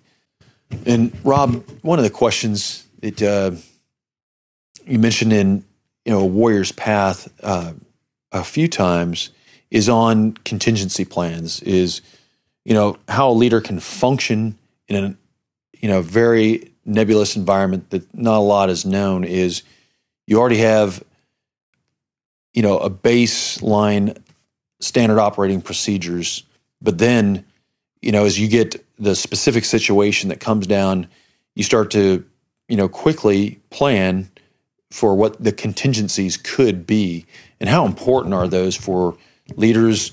You have a SOP, a standard operating procedures, like I've mentioned.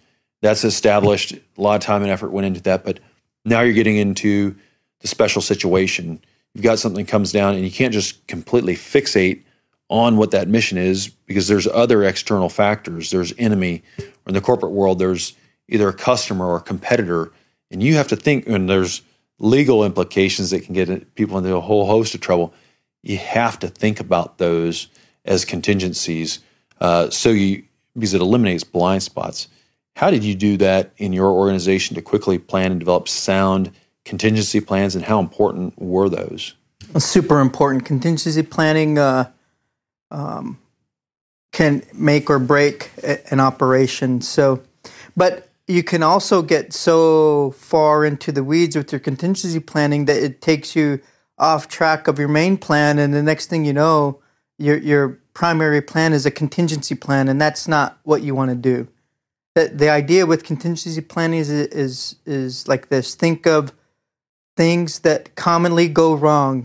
If you've done this particular thing a few times, and each one of those instances, this exact same thing happened that went wrong, fix it. So that's common occurring problems. That's one aspect to view contingency plans. Most probable.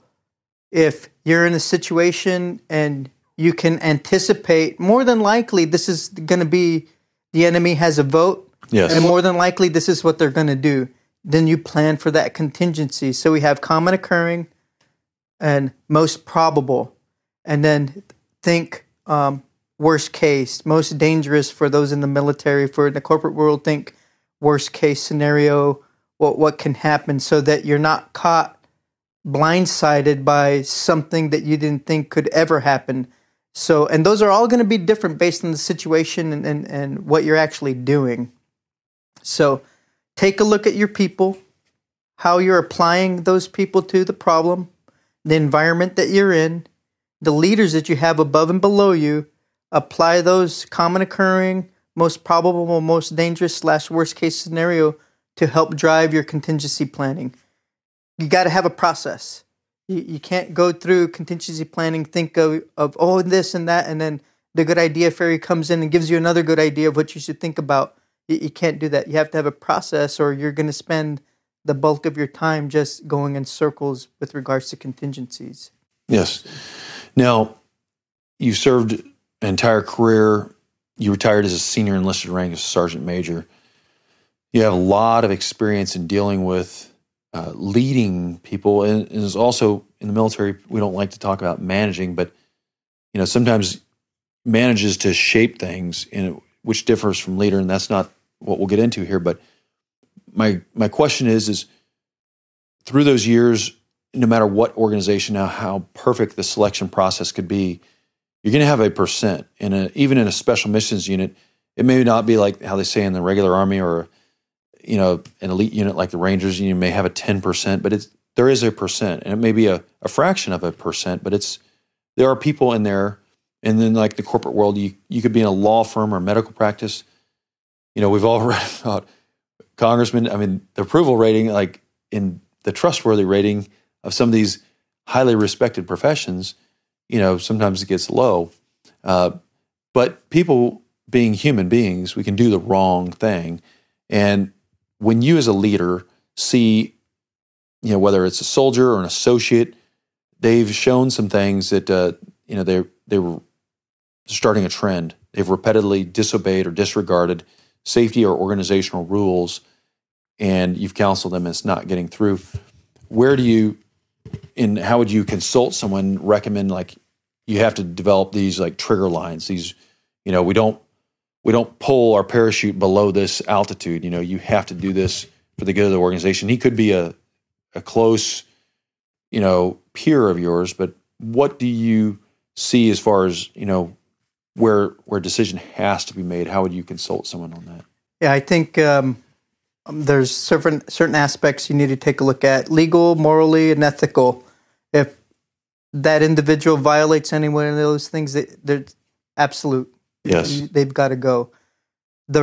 Outside of that, you've got to take a look at the situation and try to do the right thing for the individual and the organization. So think about that before you act out. So leaders, it's dealing with people and thinking. Yes, and that's all leadership is: dealing with people and trying to solve problems and making decisions. So, I would recommend trying to help the individual as much as you can, and then there's got to be a threshold, right? Yes. At some point, we've got to let this individual go, and that's going to be based on the organization that you're in, specifically what you're doing.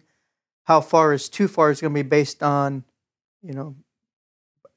aspects within the organization that I can't even begin to mention. So yes, another thing in your book is an important key that he writes about in A Warrior's Path is over your career. We didn't think of this, although we incorporate it sometimes in training. But what I'm about ready to talk about is a little bit different. In training before the war, okay, this guy gets shot. That's a tactic. You got to drag him out. But as time went on, I know in our unit, we continued to go back and forth to the war, 6 out of every 12 months out of the year. And, my point is, looking back across your career, Rob, you've experienced loss of personnel from death and injury and, just people saying it's my time to retire or they finish their service. A lot of the listeners are managers and leaders in organizations that don't necessarily anticipate, those key leaders, voluntarily walking. And you had mentioned in your book, you basically accepted this promotion, a senior leadership role, and then all of a sudden, shortly thereafter, you're in the senior leadership role, although you're deployed. But one of the soldiers gets taken out of the fight, in direct combat operations, and you got thrust back into that operational role. So how would you consult, a business leader or a military leader to, do one of the things I know I had done is when we kept going back and forth, I told my boss, the commanding officer, when I was a Force Recon Platoon commander, that, sir, we need to identify by name our reserves, not like reservists from, this category of personnel over here, but like the immediate, who's going to fill that job tonight? If we have casualties tonight, who is going to do it? And how would you specifically advise somebody to be able to function with a plan to identify the loss of not just equipment or something bad happens, but a human being, walks off the job or quits? That's a key person. How do you advise on that? Yeah, I think in the corporate world and outside of the military, you got to think in depth. And what I mean by that, position in depth. So if you have a single individual who has the golden nugget of information and only this particular individual can do a certain thing, that's not the right way to produce your business. You've got to have a series of people in depth that share that responsibility, that share that information. So if one individual leaves, it's not the train doesn't stop. In the military, the train never stops. Yes. So regardless of whether or not you plan to backfill that said individual, it's going to happen. Yes. But what's important as a leader in the military is to identify that early, to have a seamless approach to the problem, and it'll be more efficient and effective, especially if that set individual is tapped and said, hey, here's kind of how it's laid out. Yes. If John gets hurt, Fred, you're going to go replace him. Now I can anticipate responsibilities. Yes. I can come up with an initial plan if I have to do it. So you have to lean forward in the saddle at that point. On a corporate world, just think in depth. So that single individual leaves, it's not a detriment. The plane doesn't crash into the hillside because you lost your only individual who had the information. Yes. I know we would often do, like I mentioned before, you're down, you're wounded, but we wouldn't necessarily think of those, put deeper thought into those continuing actions. Like this person was our medical expert, or he had all of this type of, deep knowledge and how you have to, take it to the left of that and make sure that those replacements have that level of knowledge and skill to function at that level. And, I'm speaking, there's certain leaders in business right now that are listening to this and are thinking that this does not apply to me. And I'm telling you right now, it does. And in your organization, do not have that blind spot where you think this person is so good, because when they leave, you're going to open yourself to some serious vulnerabilities. Next thing I want to talk about, Rob, is in an innovation. And innovation is essential for the growth of any particular company. However, there's some problems with that. A lot of people, if they're in organizations that have the resource to go out and look at different options, whether it's one thing or the next, people can look at them as like, hey, this guy's getting preferential treatment because, he or she knows somebody over here that's kind of helping him out. And it kind of is like a brown nose aspect. But how would you recommend to foster that innovation in a healthy way inside an organization? Yeah, again, I've said it probably 3 or 4 times already, but it starts at the organization's culture. If that particular individual feels like he or she can't do something because they don't have the permission to do it, then that's probably not the right culture to expect someone to come forward with new ideas or to give a new perspective on a program or whatnot. So that's critical, is the culture within the organization. And then 2, if you want to create that type of culture, you can do it in just a military organization or a civilian organization. You can do it. It won't be easy. On the civilian side, you've got to start slow, start with particular individuals, get buy-in from your subordinate leaders, get them on board initially, start slow, give them left and right limits, and then that will grow. It won't be overnight, and it's not going to be easy, but you can do it. Yes. Absolutely. Yes. Now, mission that the unit that you were with had a great responsibility, much more so than a regular military unit, which sometimes are doing what we call realistic urban training. I mean, you're actually operating with real weapons off base and doing things that, if a leader decided to make a decision that was immoral or unethical, it is possible that could happen. And there's been a number, especially in the civilian world, even also in the military, where those leaders, whether it's the Enrons or many corporations, you name it, where financial reports get altered. But what do you counsel, organizational leaders that, when it's somebody, possibly even themselves, that's being asked or told to do something that's immoral or unethical, and it's even in the lightest?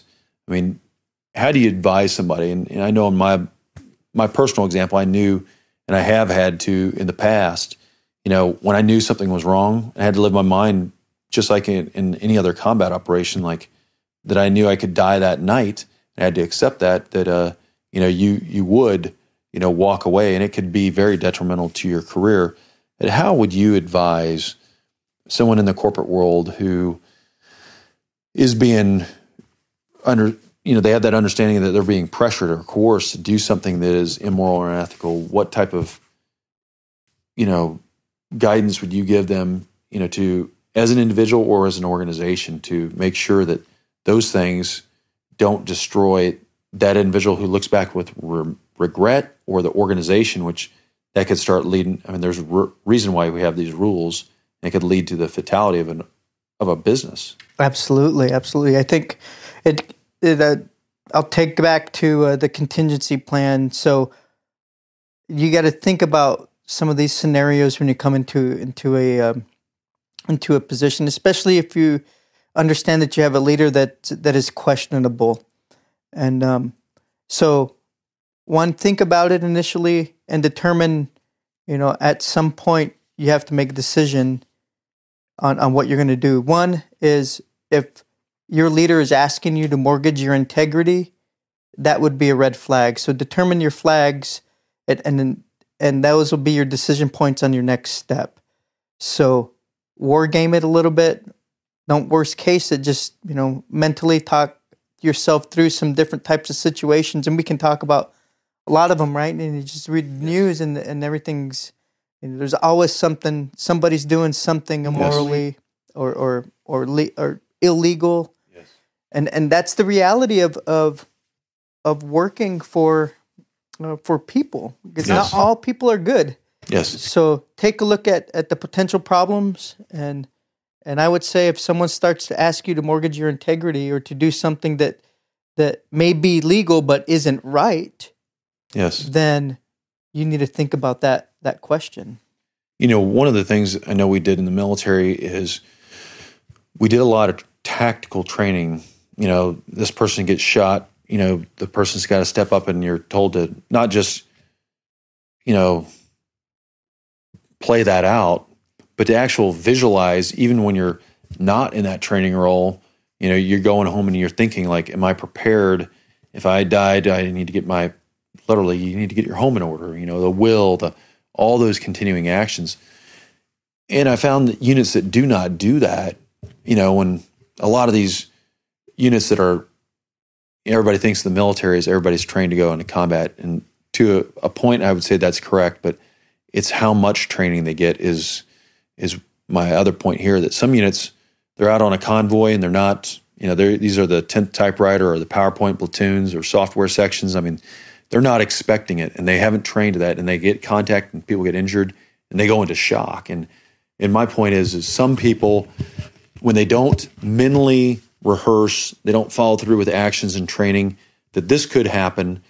And I know, one of the things in the Army Green Berets, not from personal experience, but in the Robin Sage, they induce these moral scenarios where someone from a foreign country who they're training is going out and saying, hey, this is just our culture, this is how we're committing these atrocities. They're trying to instill in those special forces leaders, that, now it's not just a tactical action, it's a moral decision that, you have to understand these trigger lines are being crossed and you have to immediately step in. So, my personal perspective is, some of these soft skills, not just the special skills in killing or in innovating in somebody's business, but you have to practice those moral and ethical principles, and create some dilemmas as leaders. We have to plan that. Absolutely agree. Absolutely. Now, Rob, the next question is, when a leader, oftentimes, they assume, like you did in Ranger School, people are relying on you because of your proficiency in navigation, those skills, but you're starting to understand you are depleting, your mental faculties, your energy resources, and you're not making the best decisions. And sometimes leaders will always try to, hit the overdrive button, and it's a detriment, whether it's a machine or a man or a woman.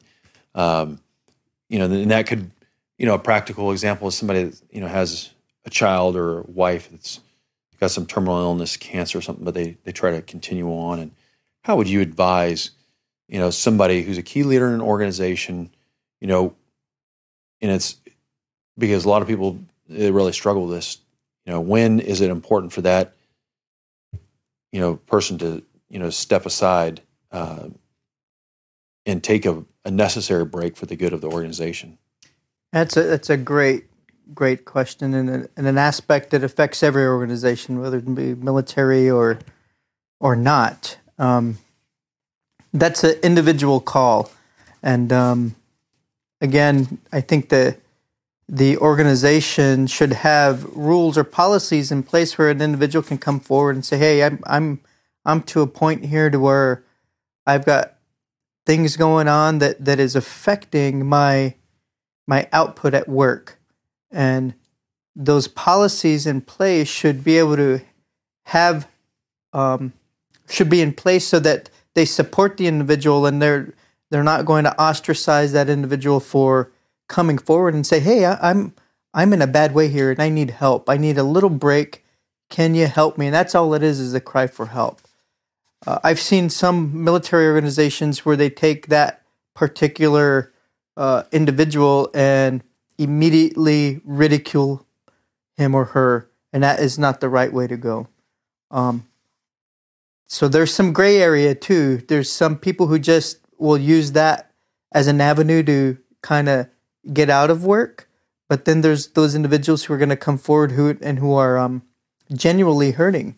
Yes. So I would say take a look at each case individually, ensure that your policies in place will support that individual coming forward, and hopefully you have the culture where that individual can come forward and not feel like he or she's going to be persecuted for understanding that he or she is not working to their full potential. Yes. And Rob, one of the other questions, I know we talked about it tonight right after dinner, was in the area of communication. And you worked in a unit where that had been so streamlined, it, epitomized the maximum of efficiency. I mean, these were well-developed, and these concise brevity codes, as we call them in the military, they had specific meanings, and that's all in that organization that needed to be said, something very concise that was developed and created to have a meaning. And I know in certain businesses and cultures, some people want to over-communicate, but sometimes that causes, as silly as this sounds, this is a first world problem here.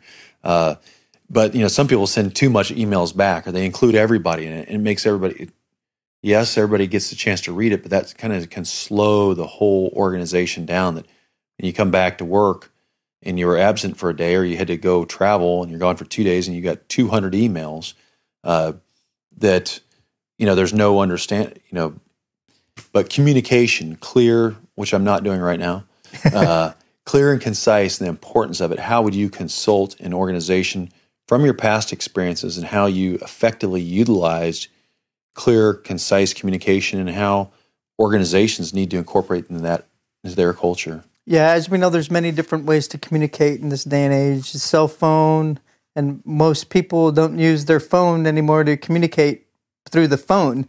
They're emailing and they're texting and they're chatting or whatever. And sometimes the simplest form is to just speak with someone directly. That's right.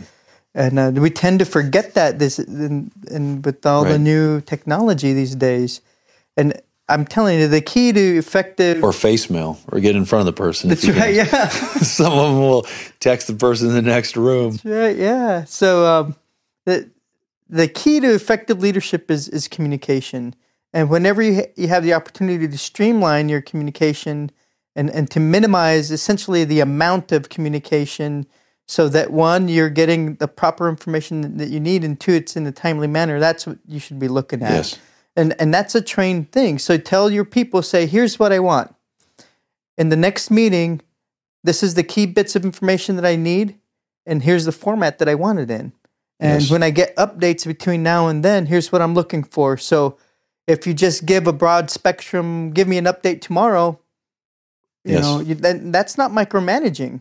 If you ask them for certain types of information and how to, and now you're helping them. They're expecting it to be packaged a certain way, and then it'll be more streamlined for you. So. And those leaders need to develop those rules, because I've seen in a lot of business organizations and in the military too, where certain days you can't even get in touch with people because they're tied up in meetings all day. And they have to come back and they have to answer all these emails, but it's because, there's redundant, and that is not even the proper word. We beat a dead horse, and people go into meetings, to belabor a point and go on and on. So like what Rob had mentioned, it is very important. I've seen that in organizations to, train your people on what that standard is, what certain items mean, how you want to be communicated, how often you want to be updated. There's things we used in our unit in combat, just utilizing your call sign, or a last name was acknowledgement that you received and understood what was just, put out there. But it was either one number or a name, and people already understood. That means you acknowledge it. And we put deliberate effort into that and practicing it. And a lot of business coaches do not talk about the importance of, streamlining your communication. And when you're in an operation where you have multiple aviation platforms to come in and conduct electronic warfare on an objective area, to conduct a strike, and to bring casualty evacuations or extract aircraft, and you have to practice on being, very concise and very clear, for that communication. Now, you may not have all that many people talking at once, but I've seen a lot of organizations reduce their effectiveness and productivity and their bottom line with their net profits because they cannot communicate what they want to, send and receive effectively. Rob, in an organization that, not just the military, but, they have a clear and defined boss. A lot of these people these days, they want to go work and wear the purple shirts, and they're confused at who's the boss. But in those organizations that tend to be much more vertical, there's established, line and block diagrams. Some of those times there can be a tendency, not in every organization, but to micromanage. And some people don't function well in that type of leadership style. And some of that's just grumbling, and you just have to continue on. That's just how it's going to be. But sometimes it does become an impediment to not just one or two individuals, but organizationally. How do those, subordinates, the rank and file, provide that bottom-up feedback effectively? That, hey, boss, this is starting to have some degradation on our performance because you're asking for too much information. I just don't know what it's doing. Or we see this information and we're spending a lot of time producing all these TRP reports, and those things are just going into the round file. I mean, but bottom line, people are micromanaged. How does the rank and file provide tactfully that bottom-up refinement that, this micromanagement is, I'm about ready to walk, and, this is going to lead to some, issues in the organization? Yeah, what a great aspect because micromanagement is the number one killer of great ideas. It will absolutely destroy a wonderful and great organization. Micromanagement is nothing more than a killer. So how do we manage that? Unfortunately, based on my personal experience, more often than not, micromanagement is a byproduct of someone's insecure personality. And if it's not, then you have an easy day because then you can approach that individual with a plan to move forward and to help reduce the micromanagement. If the micromanagement is a byproduct of an individual's personality or insecurity, that's the difficult thing because now you're attacking that individual. So you have to be smart. do your homework.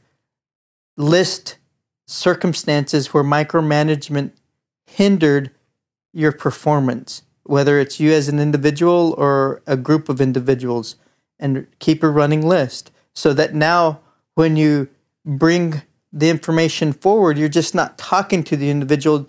It's very hard for people to argue facts. Here's the facts. We have it written down.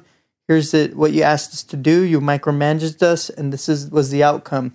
Had we had looked at it this way and you asked us to do it this other way, this could have been the outcome. So do your homework. Approach based on the personality of your leader.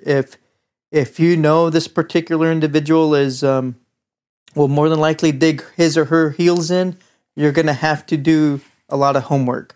What I mean by that is you have to have a plan. So determine the best approach based on the individual is my recommendation. Yes. There's no other way around it. But you got to do it. You have to do it or leave. I mean, there's no other option. Yes. Now, in your book, you mentioned that you, right after September 11, 2001 had occurred, you and some of your unit members went up and were conducting some training in New York City, and you went to Ground Zero. And how important is that? You know, this day and age, everybody wants to talk about customer, getting a true sense of how that customer feels. And I don't want to, look at it, but we did receive, sort of like in the business term, I guess we would have been a competitor, but they provided much in the way of a customer would. But how important is it in the business world as you train a lot of the clients that you have is to understand the service that you're providing, from that customer perspective, like we talk about in the military, to turn the map around and see it from how they see it and experience like what you are providing. And I know you went to Ground Zero to see, like, you get a sense of a true firsthand taste of what it's like to be there, and to understand, like, and to let that sink in. How would you advise, those business leaders to get that, ground level taste of, what they are providing in the services and how to make it the highest quality? Yeah, just to add a little bit on that, because that's a pretty significant event for me, because we went to Ground Zero in November, and so the concrete was still wet and you could smell it in the air. The lights were on and vehicles were moving. They were still moving debris out of there. We actually got to speak with some of the first responders that were on scene, and just to hear the stories, and that's just something I will never forget. And it's hard to put that into perspective, or to share that feeling verbally without having experienced it yourself. So whenever my advice to anybody out there who wants to, kind of bring that type of learning event to your organization is you've got to get down into the wet concrete, if you will. If you have a business and you want to take your individuals out and show them and give them an experience to send the message, they will never ever forget that. And I don't know if that was on purpose by our leaders to take us down there to September 11th or not, but it definitely rang home, and it still does to this day. I can still smell the concrete right now as I'm speaking, talking to the individuals on the ground. But if you can do that, and I can't advise you on how to do it because I don't know everybody's organization and what they're doing, but if you can tie in some of that suffering and make your people understand that you're doing this for a reason, and you can share that amongst each other, that's what creates that bond and will help you, take your organization to another level. Yes. Yeah. And you didn't have a lot of time after you left there in November 2001. Very shortly after that, in 2001, you were in Afghanistan. Right. On almost no warning. Here you traveled with, two other guys, as you mentioned in your book. I mean, that the importance of being able to live your life and understanding like what my role is, that at any time, and a lot of times people think that, well, that's a military thing. That's a first responder thing. I'm not a law enforcement officer. I'm not a firefighter. I don't have to visualize and envision these kinds of things happening. But as a business owner or a leader, not a entrepreneur, but an entrepreneur, you're inside, Fortune 100 company. You're inside a small business. It is critical that you see, what could go on, to expect the unexpected. And Rob, what would you say as far as, the individuals in any size of a business, being able to live their life, and on a second's notice, be able to, hey, honey, I gotta, travel and this and that, and to provide that, to see the unseen, but you kind of know that some of these things could happen. It may be unlikely, but provide that balance at home so things don't have these huge, heavy rolls at sea because you didn't properly prepare yourself and your family for what your job truly could entail. Yeah. What kind of advice would you give to some of those young business leaders to plan in advance on how to set the stage, for themselves and their family to live their life? Yeah, I think if you incorporate, simply like an annual or a biannual event where you bring individuals to a point to where you make them realize the realities or the worst possible outcome of their profession. And there's many different ways that you can do this. You can plan ahead and do that. And without doing that, your people won't realize, the worst case possibilities of their profession. And is it far-fetched? Absolutely. But if you were to ask me in August of 2001 if 3 airplanes would have attacked the United States and brought down the World Trade Center, I would have thought you were insane. Right. So, like you said, trying to expect the unexpected. We don't want to get too crazy and become preppers. But then again, we need to remind ourselves every now and again and the realities of our chosen profession, whether you're a business owner and you make clothes for people, let's get out there and see let's go out and see what our clothes are doing. Do the people like them? Or get them out there and have them experience that, talk to people. And that's just one aspect of, trying to get down into the weeds, if you will. Yes. And Rob, you mentioned in your book, A Warrior's Path, that, when you went into Afghanistan, you were there very early, one of the very first individuals on that deployment into combat. And there you were, you went into Afghanistan, you're trying to collect some information over in Pakistan, and you found you couldn't get back. And, the information created something in your mind that just didn't sound right. And you as a leader, you were the leader of, just a less than one handful of guys, but you learn an important lesson in there. And if you could expound on that, is how you had to take the bull by the horns, and that you could not be indecisive. And you just started, and that was kind of like a revelation to you that, like, hey, I'm kind of trained to, wait in line and listen to this guy who's telling me when the next flight back into Afghanistan is, so I can go in there and do what I'm sent to be doing, because your unit trained you to just do the right thing. But you're kind of getting the standard canned answer, and the runaround from this fella is a military guy. And, we're trained to sort of think that, just accept that. But you as a leader, you could not, and you shouldn't just, think that, okay, that's the only answer. How, if you could elaborate, how as a leader did that change your thinking then? And do you recommend people think outside the box?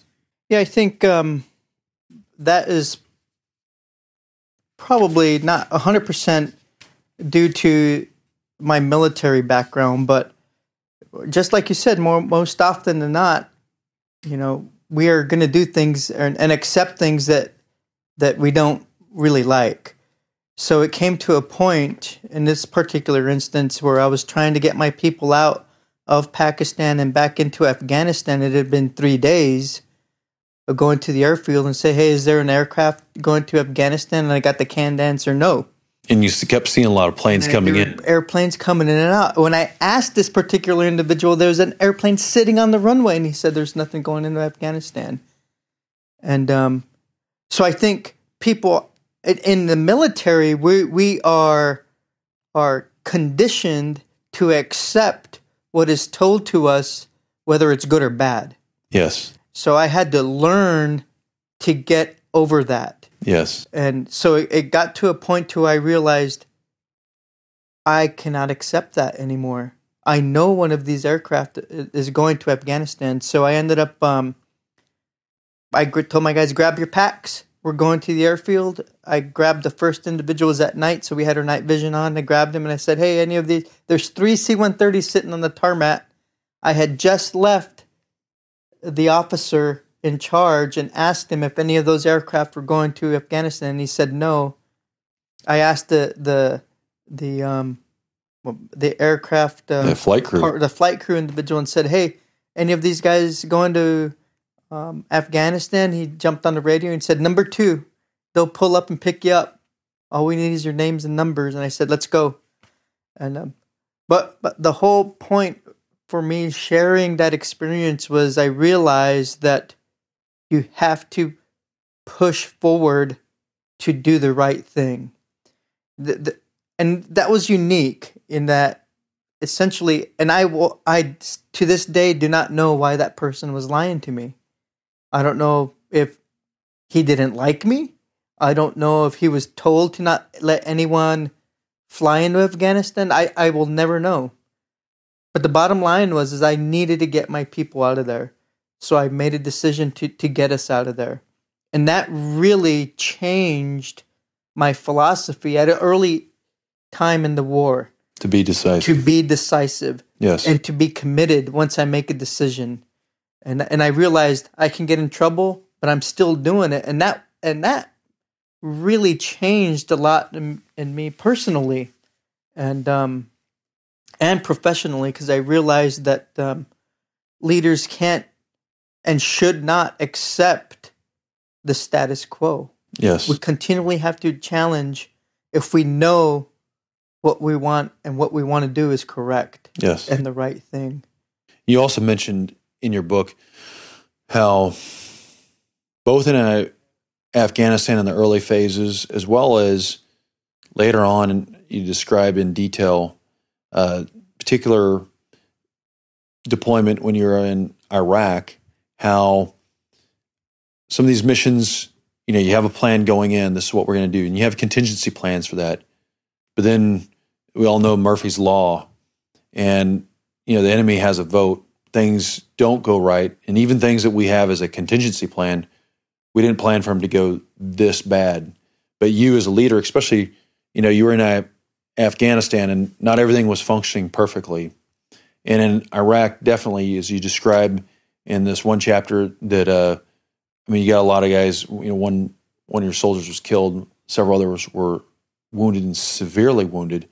And it must have been very painful to see, like George Washington, real key leaders in America. Sometimes they couldn't even face their men because they loved them so much. They had emotion for them. And you experienced that in these units as well. But some very difficult things happened that you had to watch. And, the military, sometimes we call that the fog of war or Murphy's Law. And it's just like this big nebulous phrase. And here, you're one of the first few guests that I've been able to talk to on the show who can explain from a firsthand perspective as a leader how you cope with trying to drive on and accomplish that mission, how you focus. I mean, you're there, you're physically exhausted, you're mentally drained. And how would you coach someone to allow them to, forecast and understand that this is likely, in your profession over the long term, this is going to happen, and how you prepare yourself for that? Yeah, that has to happen at the individual level. You have to come to understanding with yourself that this can happen, and when it does happen, I have to have the fortitude and the personal resolve to see it through the end, whether I come out unscathed, injured, or dead. And as long as I am leading or following with character, I'm not violating or mortgaging my integrity. I am executing my mission with morals and values that are based on my character. Then we continue to push forward.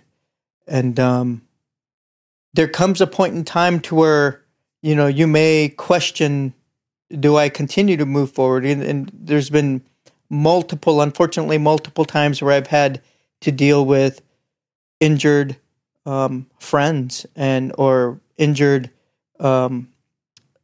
subordinates, and not once did I ever on the battlefield or after question my resolve, because I had thought about it prior to that event happening. And but you did mention in your book it caused you to innovate, and you listened to some other folks from some other units that said, hey, if we hit this criteria, we're just going to back off and drop this house and destroy it. And that was a period where it was kind of like another revelation, an aha moment, as people call it, that, it taught you to think about, hey, we're trained in this unit to be assaulters. This is our profession. This is what we're the most highly skilled at doing, more so than any unit in America. And, I'm sure that can, for a sense, think of like, those guys, they just, they're slacking, or they're not doing what, we should be doing. But you have to, as a leader, adapt with the environment. If there is a better way to do it, and you can accomplish the same purpose and be more efficient and save your own lives and other resources, it's important to think about those things, not challenging your resolve, because sometimes in that tactical fight, you do have to, you're committed. I mean, you're engaging the enemy, and you can't back down at that point. But, a leader has to, during those refit cycles, understand from other people's after-action reviews and their lessons learned that, these are different tools that we can also, it's not normal for us. And was that difficult to understand sometimes when? Yeah, absolutely. And I think in this particular case, in 2005, we had been in conflict now since 2001, whether it was in Afghanistan and Iraq. And then now in 2005, we're operating in Iraq. And so think about that. We've been in conflict for, close to 5 years now. Yes. But we hadn't seen or had, as an organization, been in a situation where we slugged it out with the enemy and we won, but it was at a very, very high cost. Yes. And that happened to me and my guys. So, and that hurts you. And that hurts. So as the leader on the ground, I realized we had to change a little bit. Yes. I had to become a smarter leader for my guys. And just to add perspective a little bit, within the organization, there's no shortage of bravado. Yes. And everybody there is a brave, whether it's physically brave or morally brave, they're just unique individuals. And now I'm asking them to do things that are different. because we've had almost 5 years of conflict under our belt, continuous. Yes. But we hadn't experienced an event like this yet. Yes. So for those of us on the ground who we tried to change what we had been doing normally for the past 5 years, and even before that, we realized this was the right thing to do and it was smart. Now, not everybody had bought into what I was doing, but I shoved it down their throats. Yes. As the leader, because I knew it was the right thing to do. Yes. We had to change. But in its simplest form, I couldn't continue the status quo, because if I would go do another operation that next night and the same thing happened, I'd be combat ineffective because I wouldn't have enough people to run operations. So we had to change, and it wasn't easy, and it wasn't, that pill of change wasn't swallowed by everybody immediately, but eventually it came around, and that was one of the most trying times in my entire career. And you mentioned in your book how you're a part of a very small organization that people are inside your organization are looking, and you mentioned this one officer, who's coming into, from your same unit, to replace, is that standard rotational time. And there had been that, personnel loss, through injury, death, and he's, saying some words, giving you kind of a foreshadow of how the unit may be perceiving this back in the United States, as well as, how that unit, directly, that officer's coming in and his men may feel about you. But you, and I'm not trying to, blow his ego up here, but you still continued on, with giving them, a turnover that was as best you possibly could, and letting them know that for your best ability to accomplish the mission and survival of your men, the baseline with the enemy has changed, and you must continue to adapt and innovate. And here's what we learned, and hopefully they take it on board, but they didn't have to.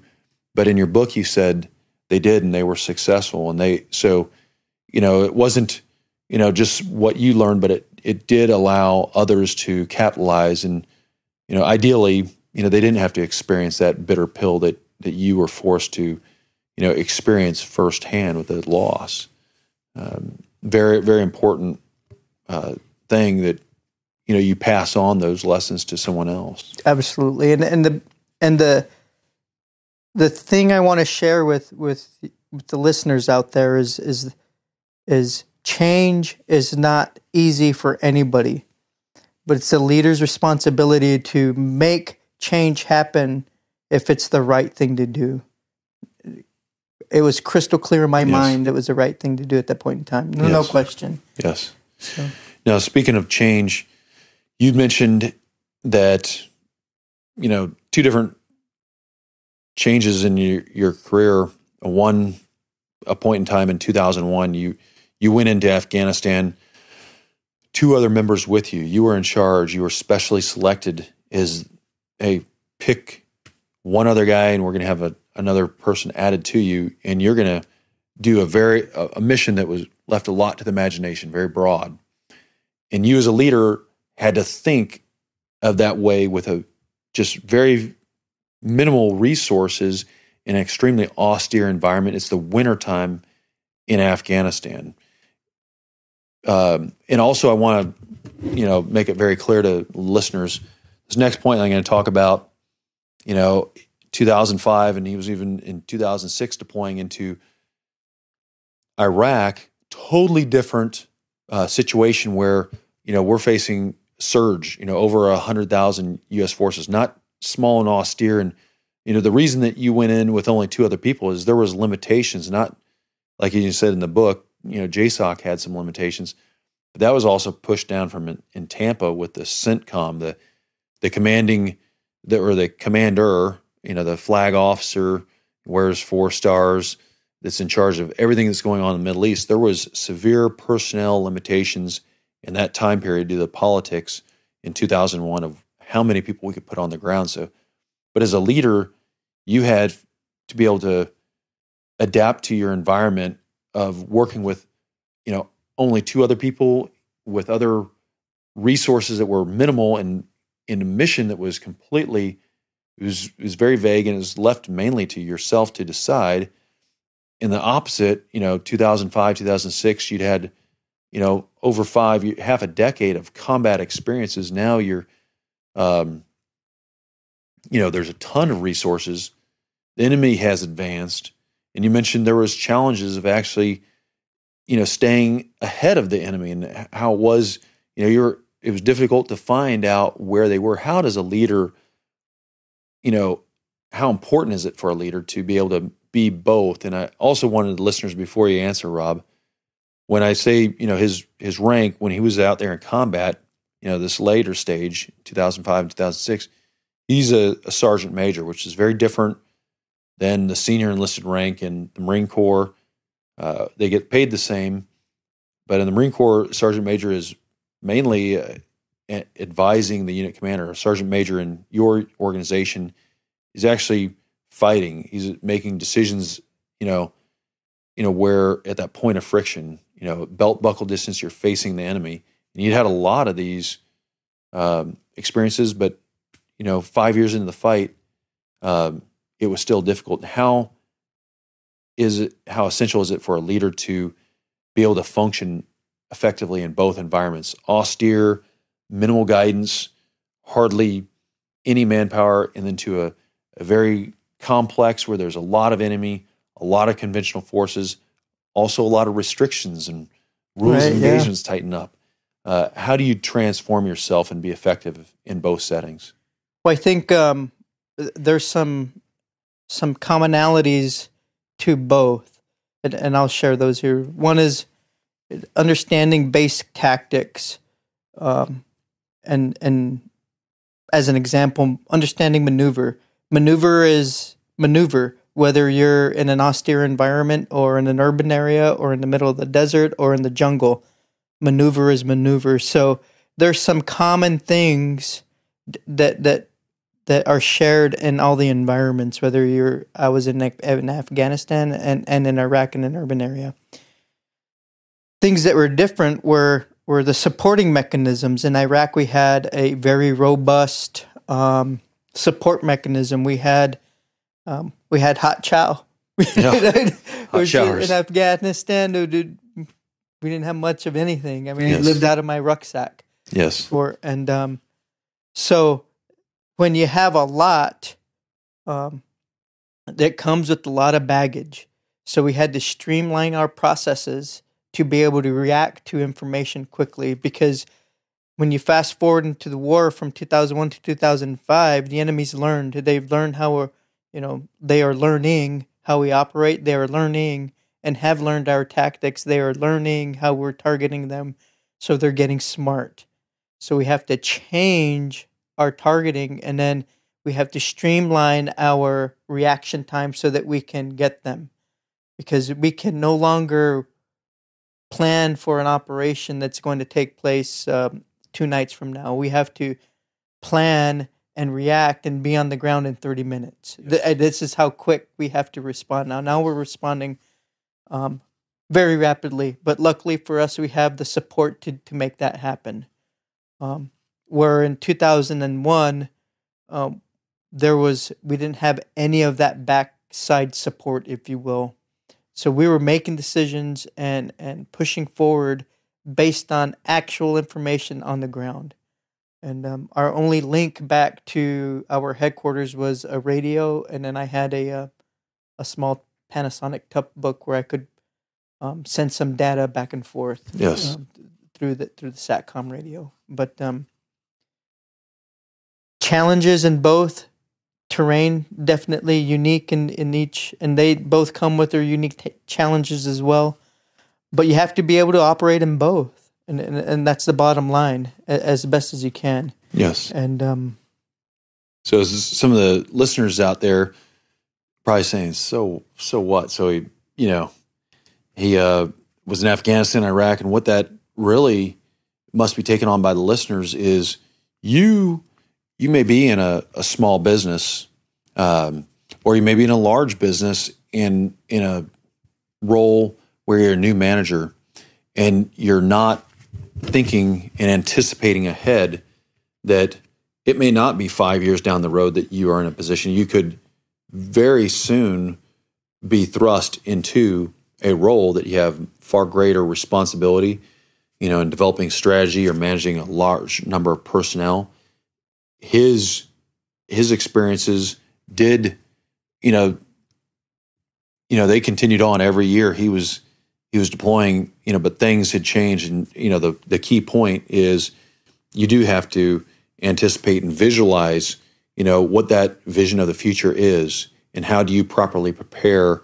And again, you have to be staying 10 steps ahead so that that day could happen very quickly.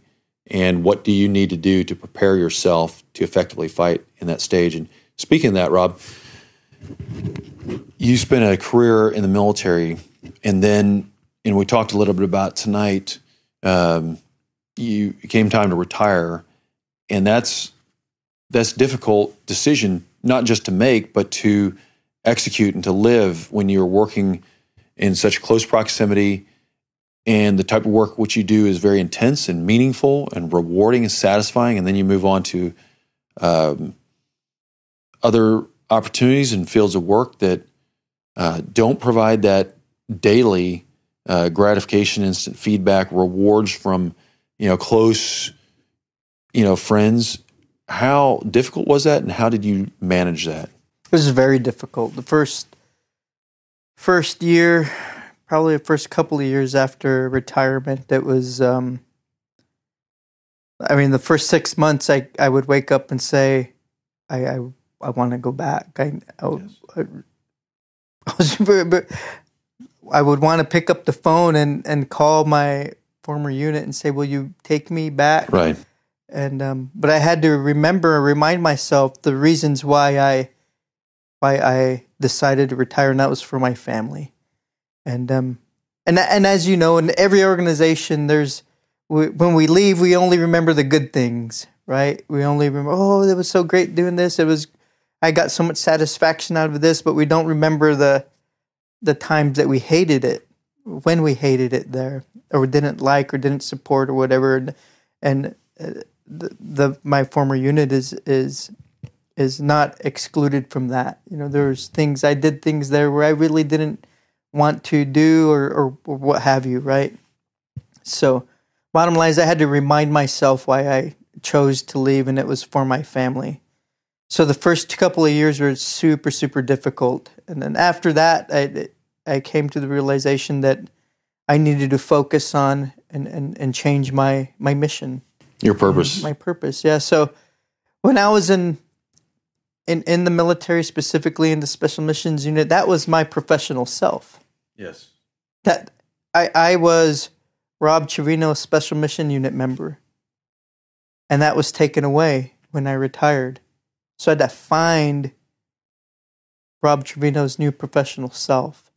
Yes. So this is me, Rob Trivino, and I'm good with that. Yes. That's awesome. And what would your advice be to the next generation that receives the torch from those who are serving and have served? They're thinking in their mind, they have that desire in their heart. Those listeners that, just like yourself as a young teenager, when you wanted to serve, what would your advice after a career in special operations be to them as far as how to prepare themselves for serving in the military? Yeah, I would say if you're coming or you're having thoughts of joining the military, be honest with yourself and educate yourself and understand really what you're getting into. I think the services across the board do a horrible job with actually educating individuals with the realities of the military. And my point with all this is, we have a post conflict issue with PTSD and people committing suicide. If we can get ahead of that a little bit and kind of educate those individuals coming in prior to them signing, I think we can, push off some of those potential problems. So my recommendation is to educate yourself and truly understand what you may be getting yourself into. If you're in right now and you've decided to make the military a career, serve with character, with honor, and lead with your people. The worst leader out there that you can be is a self-serving leader. And that's kind of weird to think about, because when we get into a position, we only think about ourselves, and if I do good, I'll get promoted, and if I do well, I'll get more money, regardless if we're in the military or whatever. But if you think of it in terms of, if I get in there and I help my organization succeed, you're helping yourself as a leader. You know, help your people help you become the best leader possible. As soon as you put your people before yourself, before your professional self, you're going to set yourself on the track to be a great leader. If you make decisions that you only promote yourself, you're going to take that road down the left and eventually mortgage your integrity, and then you're going down the wrong track. Yes. And thank you so much for your service to our country, Rob.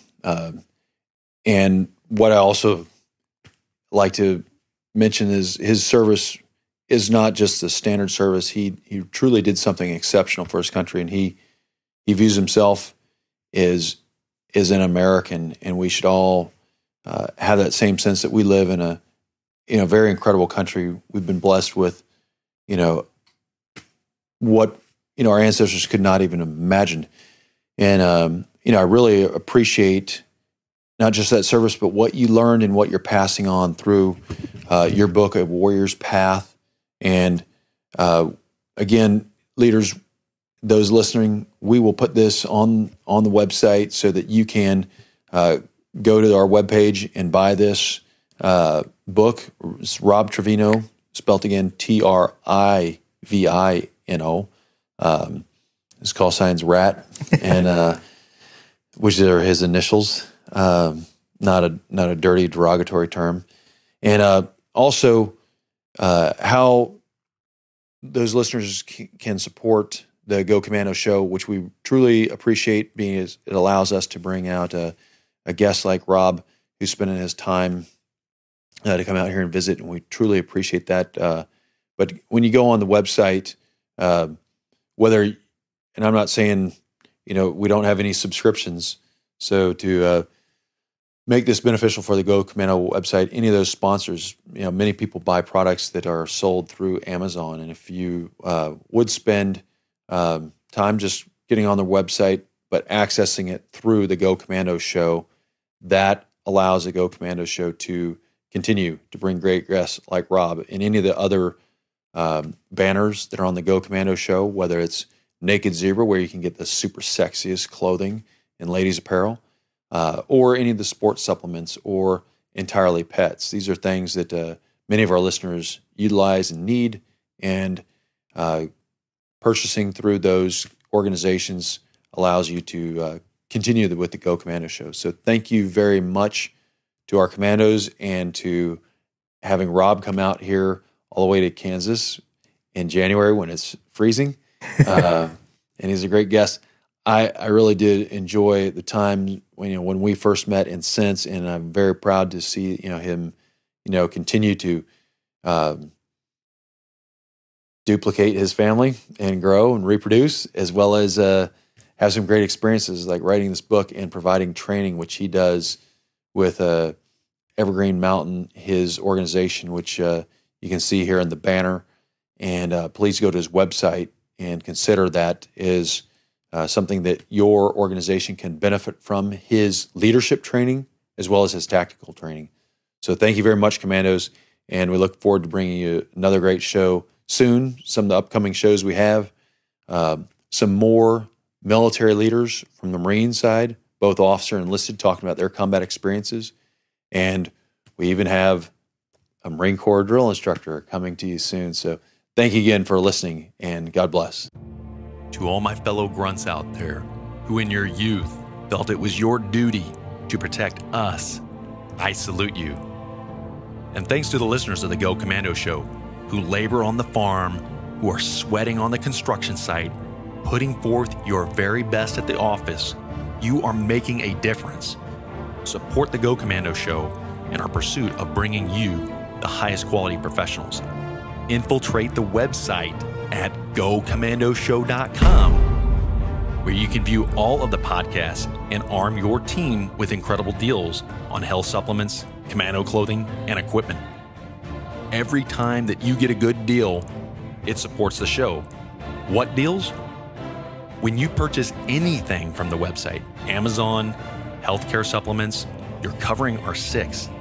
And to the ladies on the team, when you outfit yourself in the super sexy threads from Naked Zebra, and yes, I'm talking about in a fuego, you are firing the sniper shot for our commandos.